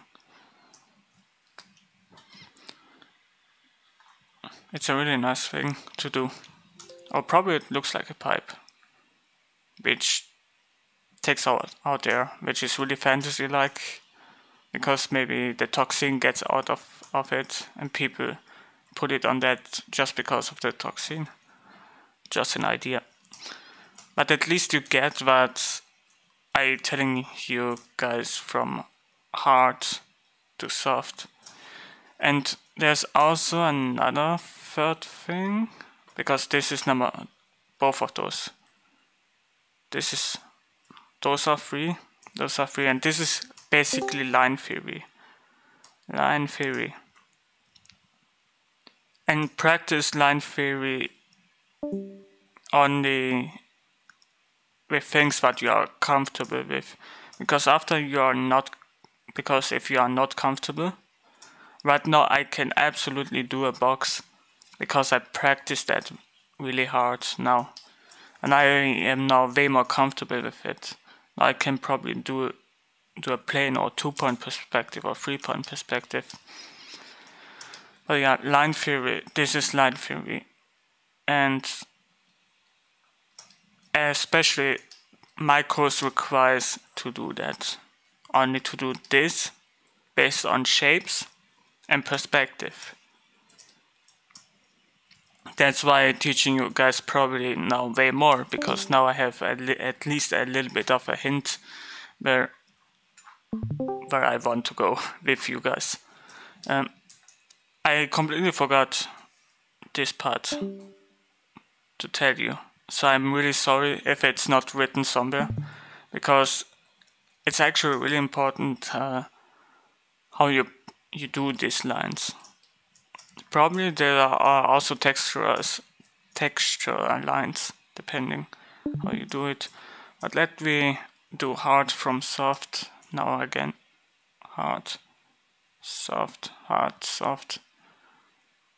And let me say this is a branch, okay? And probably it has some middle lines, middle shapes. Probably this is the small shape. Yeah. Or the texture is the really big thing. Now I can probably add textures into that. Make it really simplified. Then later on we can actually add those things. Add much more detail. At least you know what it is, or what it could be, rather than I really like trees, I draw them way too much.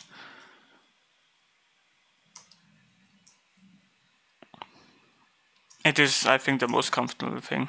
But if it comes to hard surface, I'm also comfortable to draw architecture. I think I'm in love with environment. And if it comes to that, you just need to practice. You need at least the knowledge of shapes, or how to apply those shapes and where are they going based on your reference. You can also trace over reference to see actually how does it work, you know, like what Ethan Becker told you, okay, use reference, draw over shapes, see the dimension into that, which is actually also volume dimension. You can call it how you want. Both of them are probably right. Correct me if I'm wrong. So with it, I explained to you how line weight or a little bit of line theory, how it could work. Because not only we need this to understand, the practice is in textures actually too. So knowing how it fades everything away or where the light comes from, it's also a nice thing to actually practice that. This is for shortening, by the way. For shortening. Now I'm way more comfortable. Ellipses.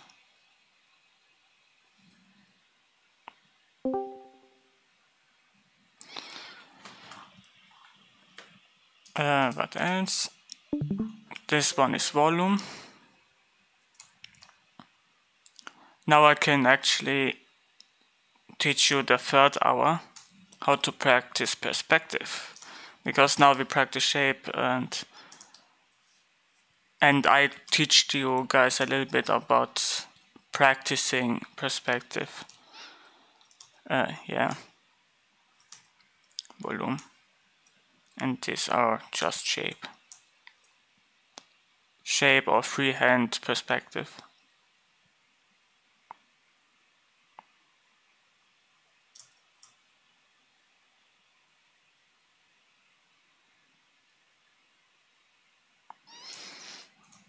Oh, and by the way, small fun facts. If you draw characters in a scenery with environment, make sure what is the focus. Because if you draw a character, sometimes it's the focus, the character, and we need to add much more details on that one. So it's always about 60 up to 70 to 40 ratio, which is 40% sometimes on the environment if it comes with a character. Environment. In concept, because sometimes you need to create mood boards, mood paintings, what basically explains, okay, where's the focus around those characters, and 60% if a character is right in the shot, in the middle of the shot, that's he needs much more details, so 60% details. Sometimes it's actually the opposite way.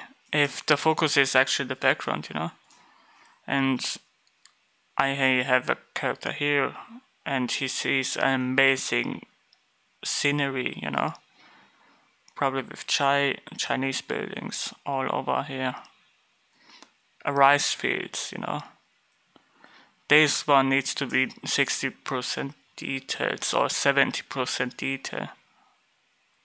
And this is treated only like a ratio. It could be the opposite direction. It could be this character.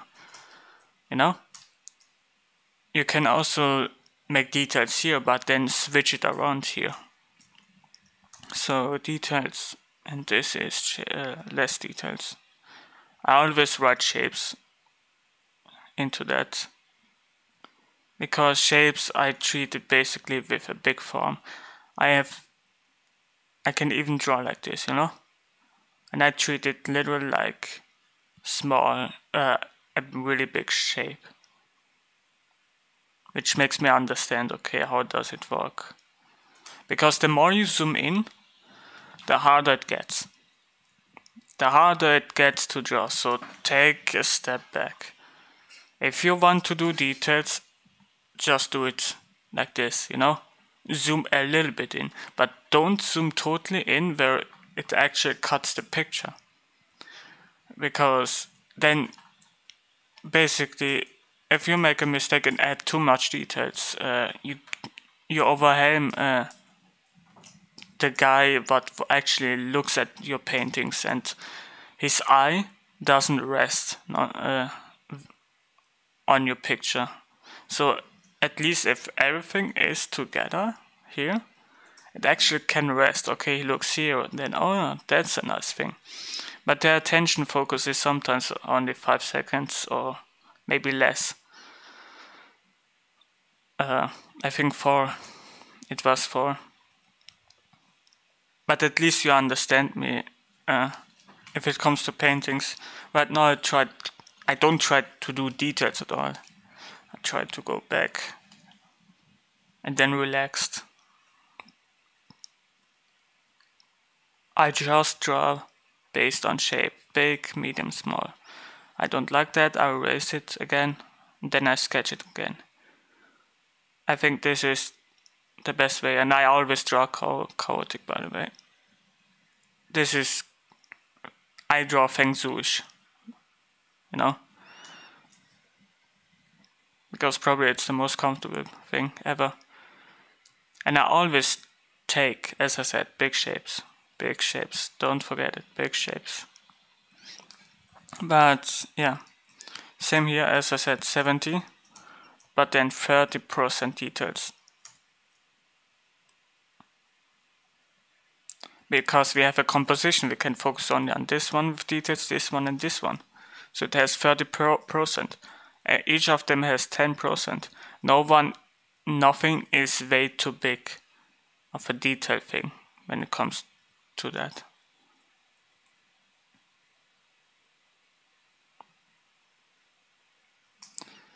Detail and less detail.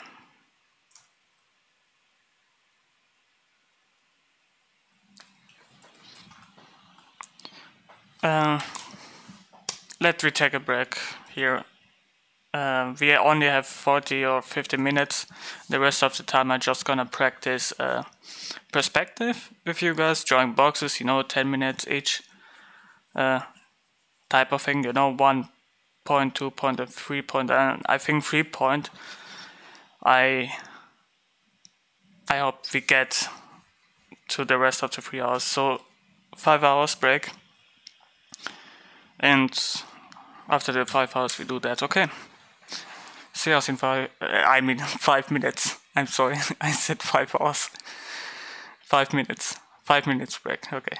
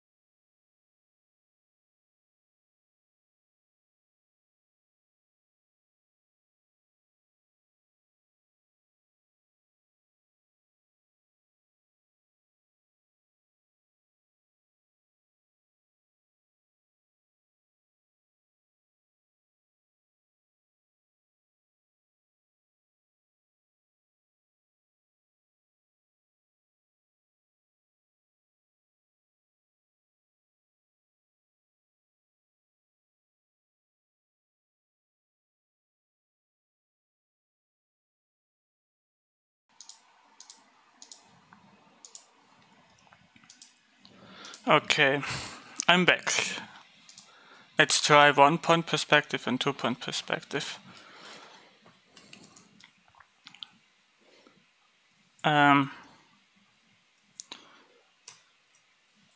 perspective is, I think, a much more easy approach if you want to draw a hall or something else, you know, or an entire city based on that. I use the shift most of the time. Is everything okay with the sound? Yeah. I didn't talk about why we need to practice those things. The reason why we need to practice those things is because we see that in reference, as I said before. But then later on, after half of a year, we really realize that in terms of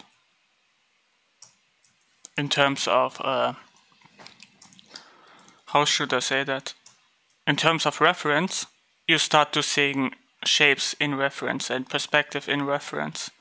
So it's then a way more easier thing to do that, to learn, to see things. Seeing things like a box, seeing things like a cylinder, or seeing things how you would approach them.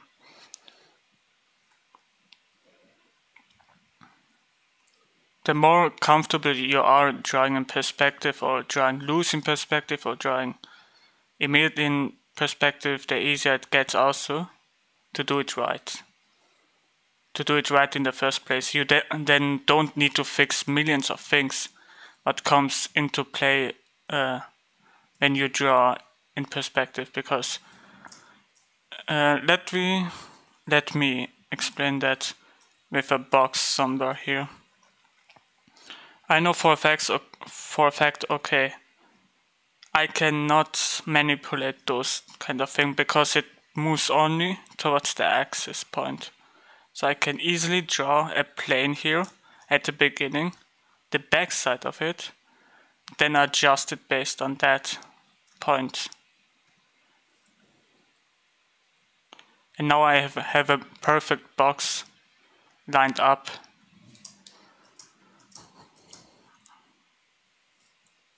Let's do another one. Back side first, front side after.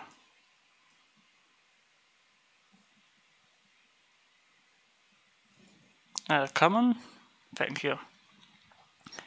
Now for the rest of the time, I think you guys could ask me some questions. It's completely fine. But keep it... No. Just straight up ask me questions if it comes to practicing, or doesn't matter what it is. It could be everything. About philosophy, all that other stuff.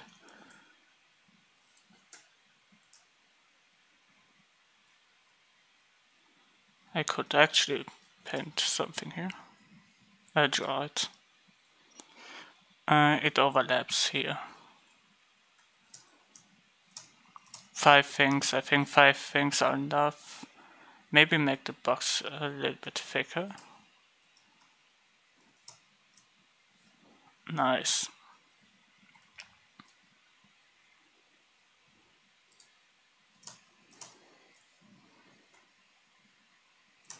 Okay, maybe another box here. What is basically tall.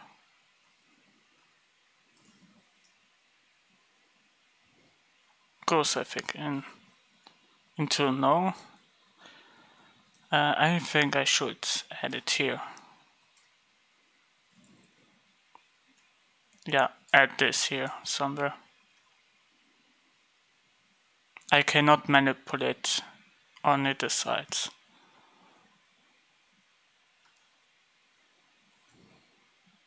I can probably delete this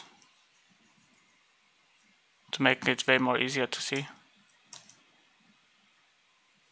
Nice. 1, 2, 3, 4, 5, 6, 7. I think we have it in 1 point. Oh, probably 2 points. And the problem by 2 point is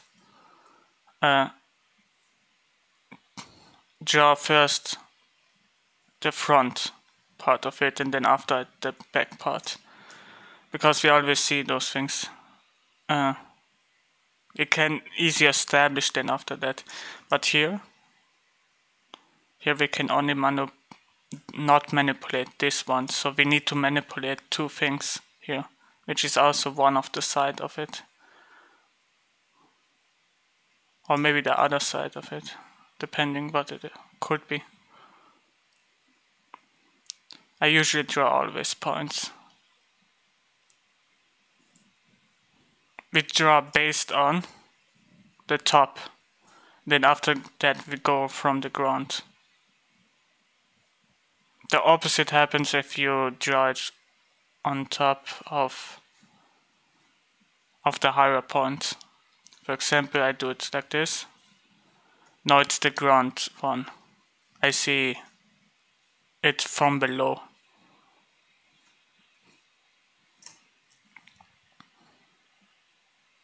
Oh, middle one, of course. I always choose the middle one. Then you have it.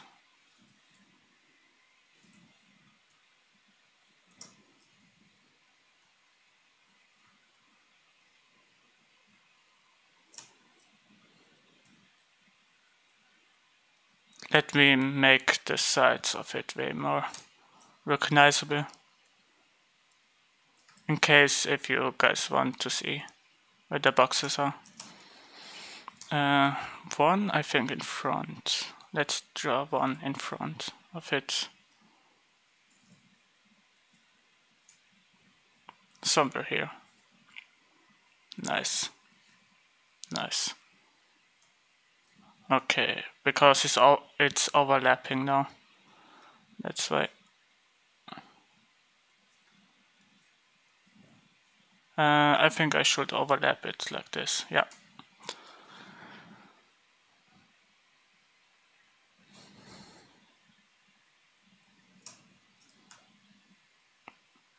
Nice, or probably I can cut it too. Let's cut it from here.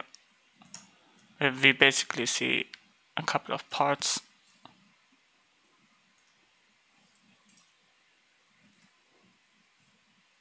And we go always from the ground, never from the other side.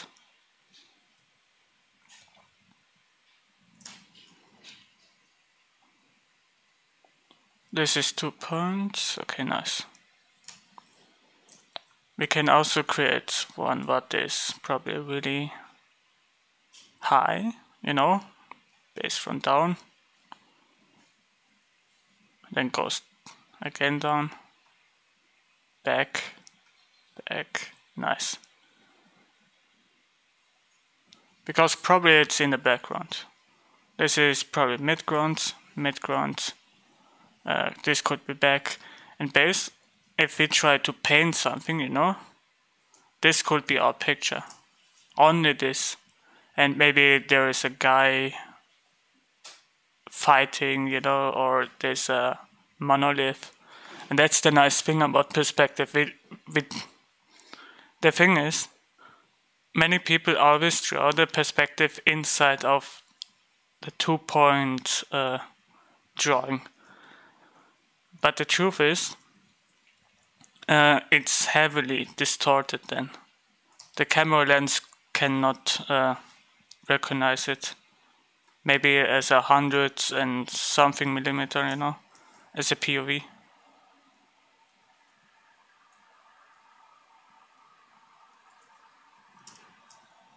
But yeah. I think I'm done. 1, 2, 3, 4, 5, 6, 7. 7 boxes. Nice. In case if we want to make them way more nicer. This needs to be thick, really thick, because it overlaps in so many different ways.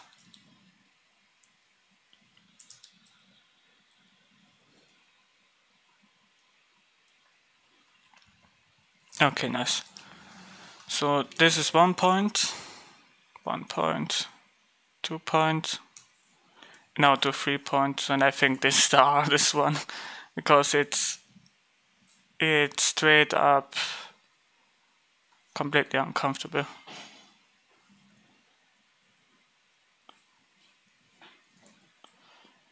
At first we do the 2 point and then the 3 point. Because based on the 3rd point, we go non-stop out, and if I'm honest, it looks then later on like that. And based on that, we need somehow to figure out all those parts. It goes crazy left and right. Let me actually do that with it.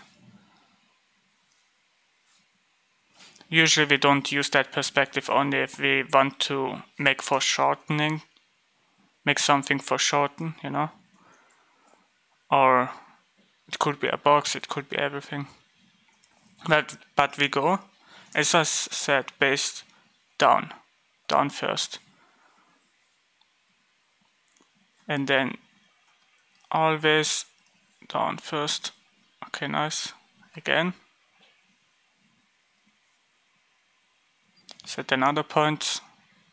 I always do these anchor points because I think it makes me, based on those many lines, it's actually then much more easier to see where everything is.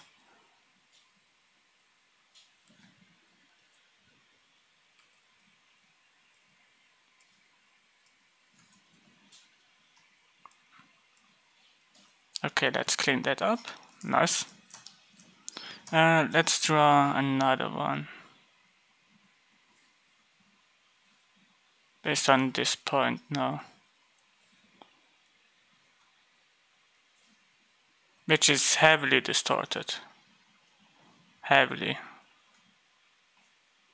That's why I would not recommend to draw 3 point. It's the most, I think, annoying thing that ever exists.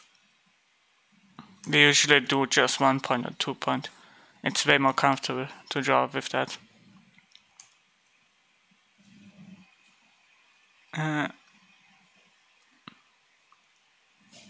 This is the down below part. Nice. Now we have our box.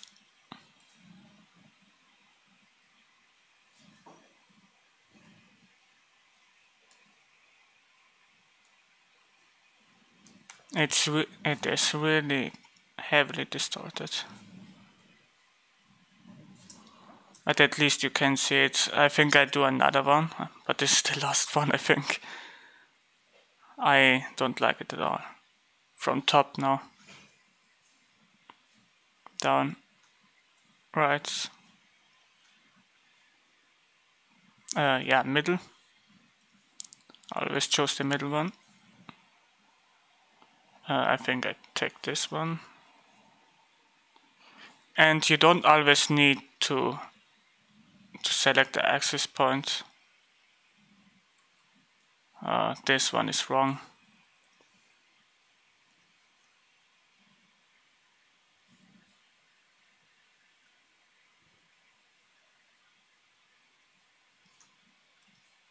It is absolutely okay if you don't select the axis point or you draw not on the top of the axis. It makes things much more, it's harder, but it's then easier for you guys later on to draw in those perspectives.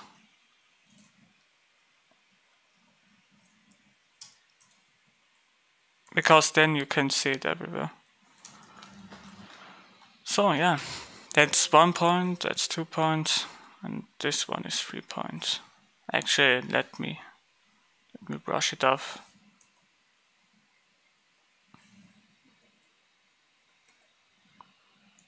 Come on, delete it. Oh, wrong layer. Nice. I cut this one away too.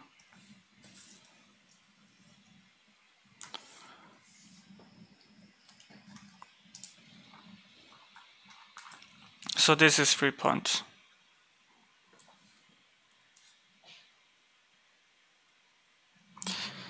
And I think that's it. Homework, no time. You have no time frame.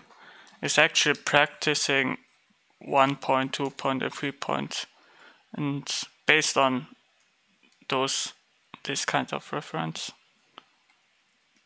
Let's take it together. Just to keep in mind what I need to actually give you guys as a homework. Oh yeah, this one. This is number 2. As a homework, just practice boxes and probably then shapes, other types of shapes, or just practice those shapes. It could be everything, you know, here on this type of thing, or cylinders or textures. Just for an hour or 2, be comfortable, relax. It is okay to make mistakes. Even I did it here on this type of thing.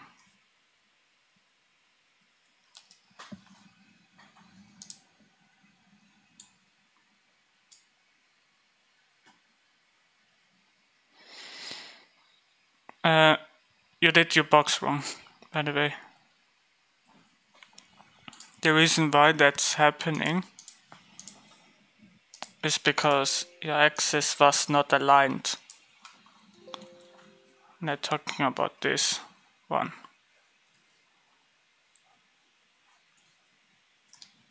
Because if it would be that we go from here,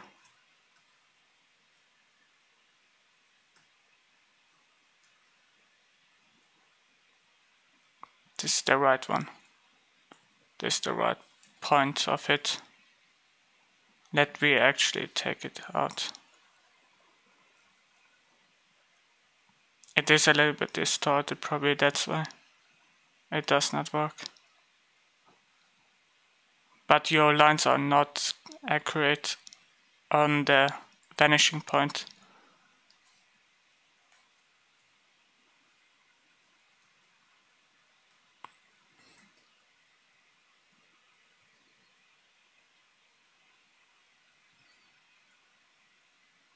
No, it's right.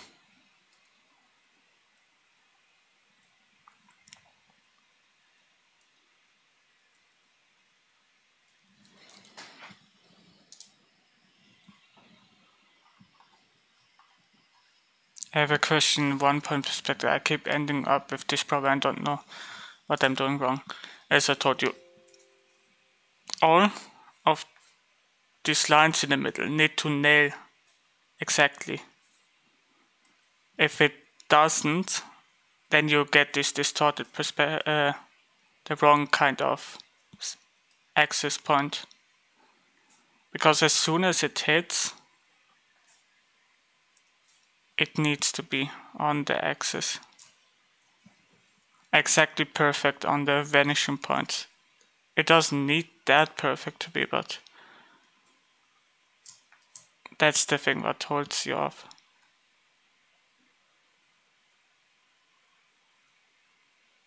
You see? Now it's accurate based on that. This thing, if you don't nail it immediately, that's why it gets wrong.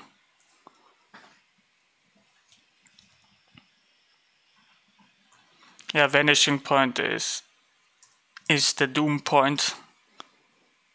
Because if you don't nail the axis 9, then you really have a hard time to figure out, okay, why is it wrong? Probably the axis. It's not direct into exact point. Because I can go like this or like this and it still would be wrong, that line, right? This is one thing that I want to keep it up. But yeah, as I said, homework are practicing number 1, this, number 2, this, and number 3, this. And just as a warm-up, you know, it could be any of that. The more you do it, the better you get with it. And then later on, you can also try it with ellipses. I could actually, based on those lines, I can actually try to make an ellipse out of this. and knowing how it's stretched, a box, how it's stretched, how it squishes, you know, together, how it bends.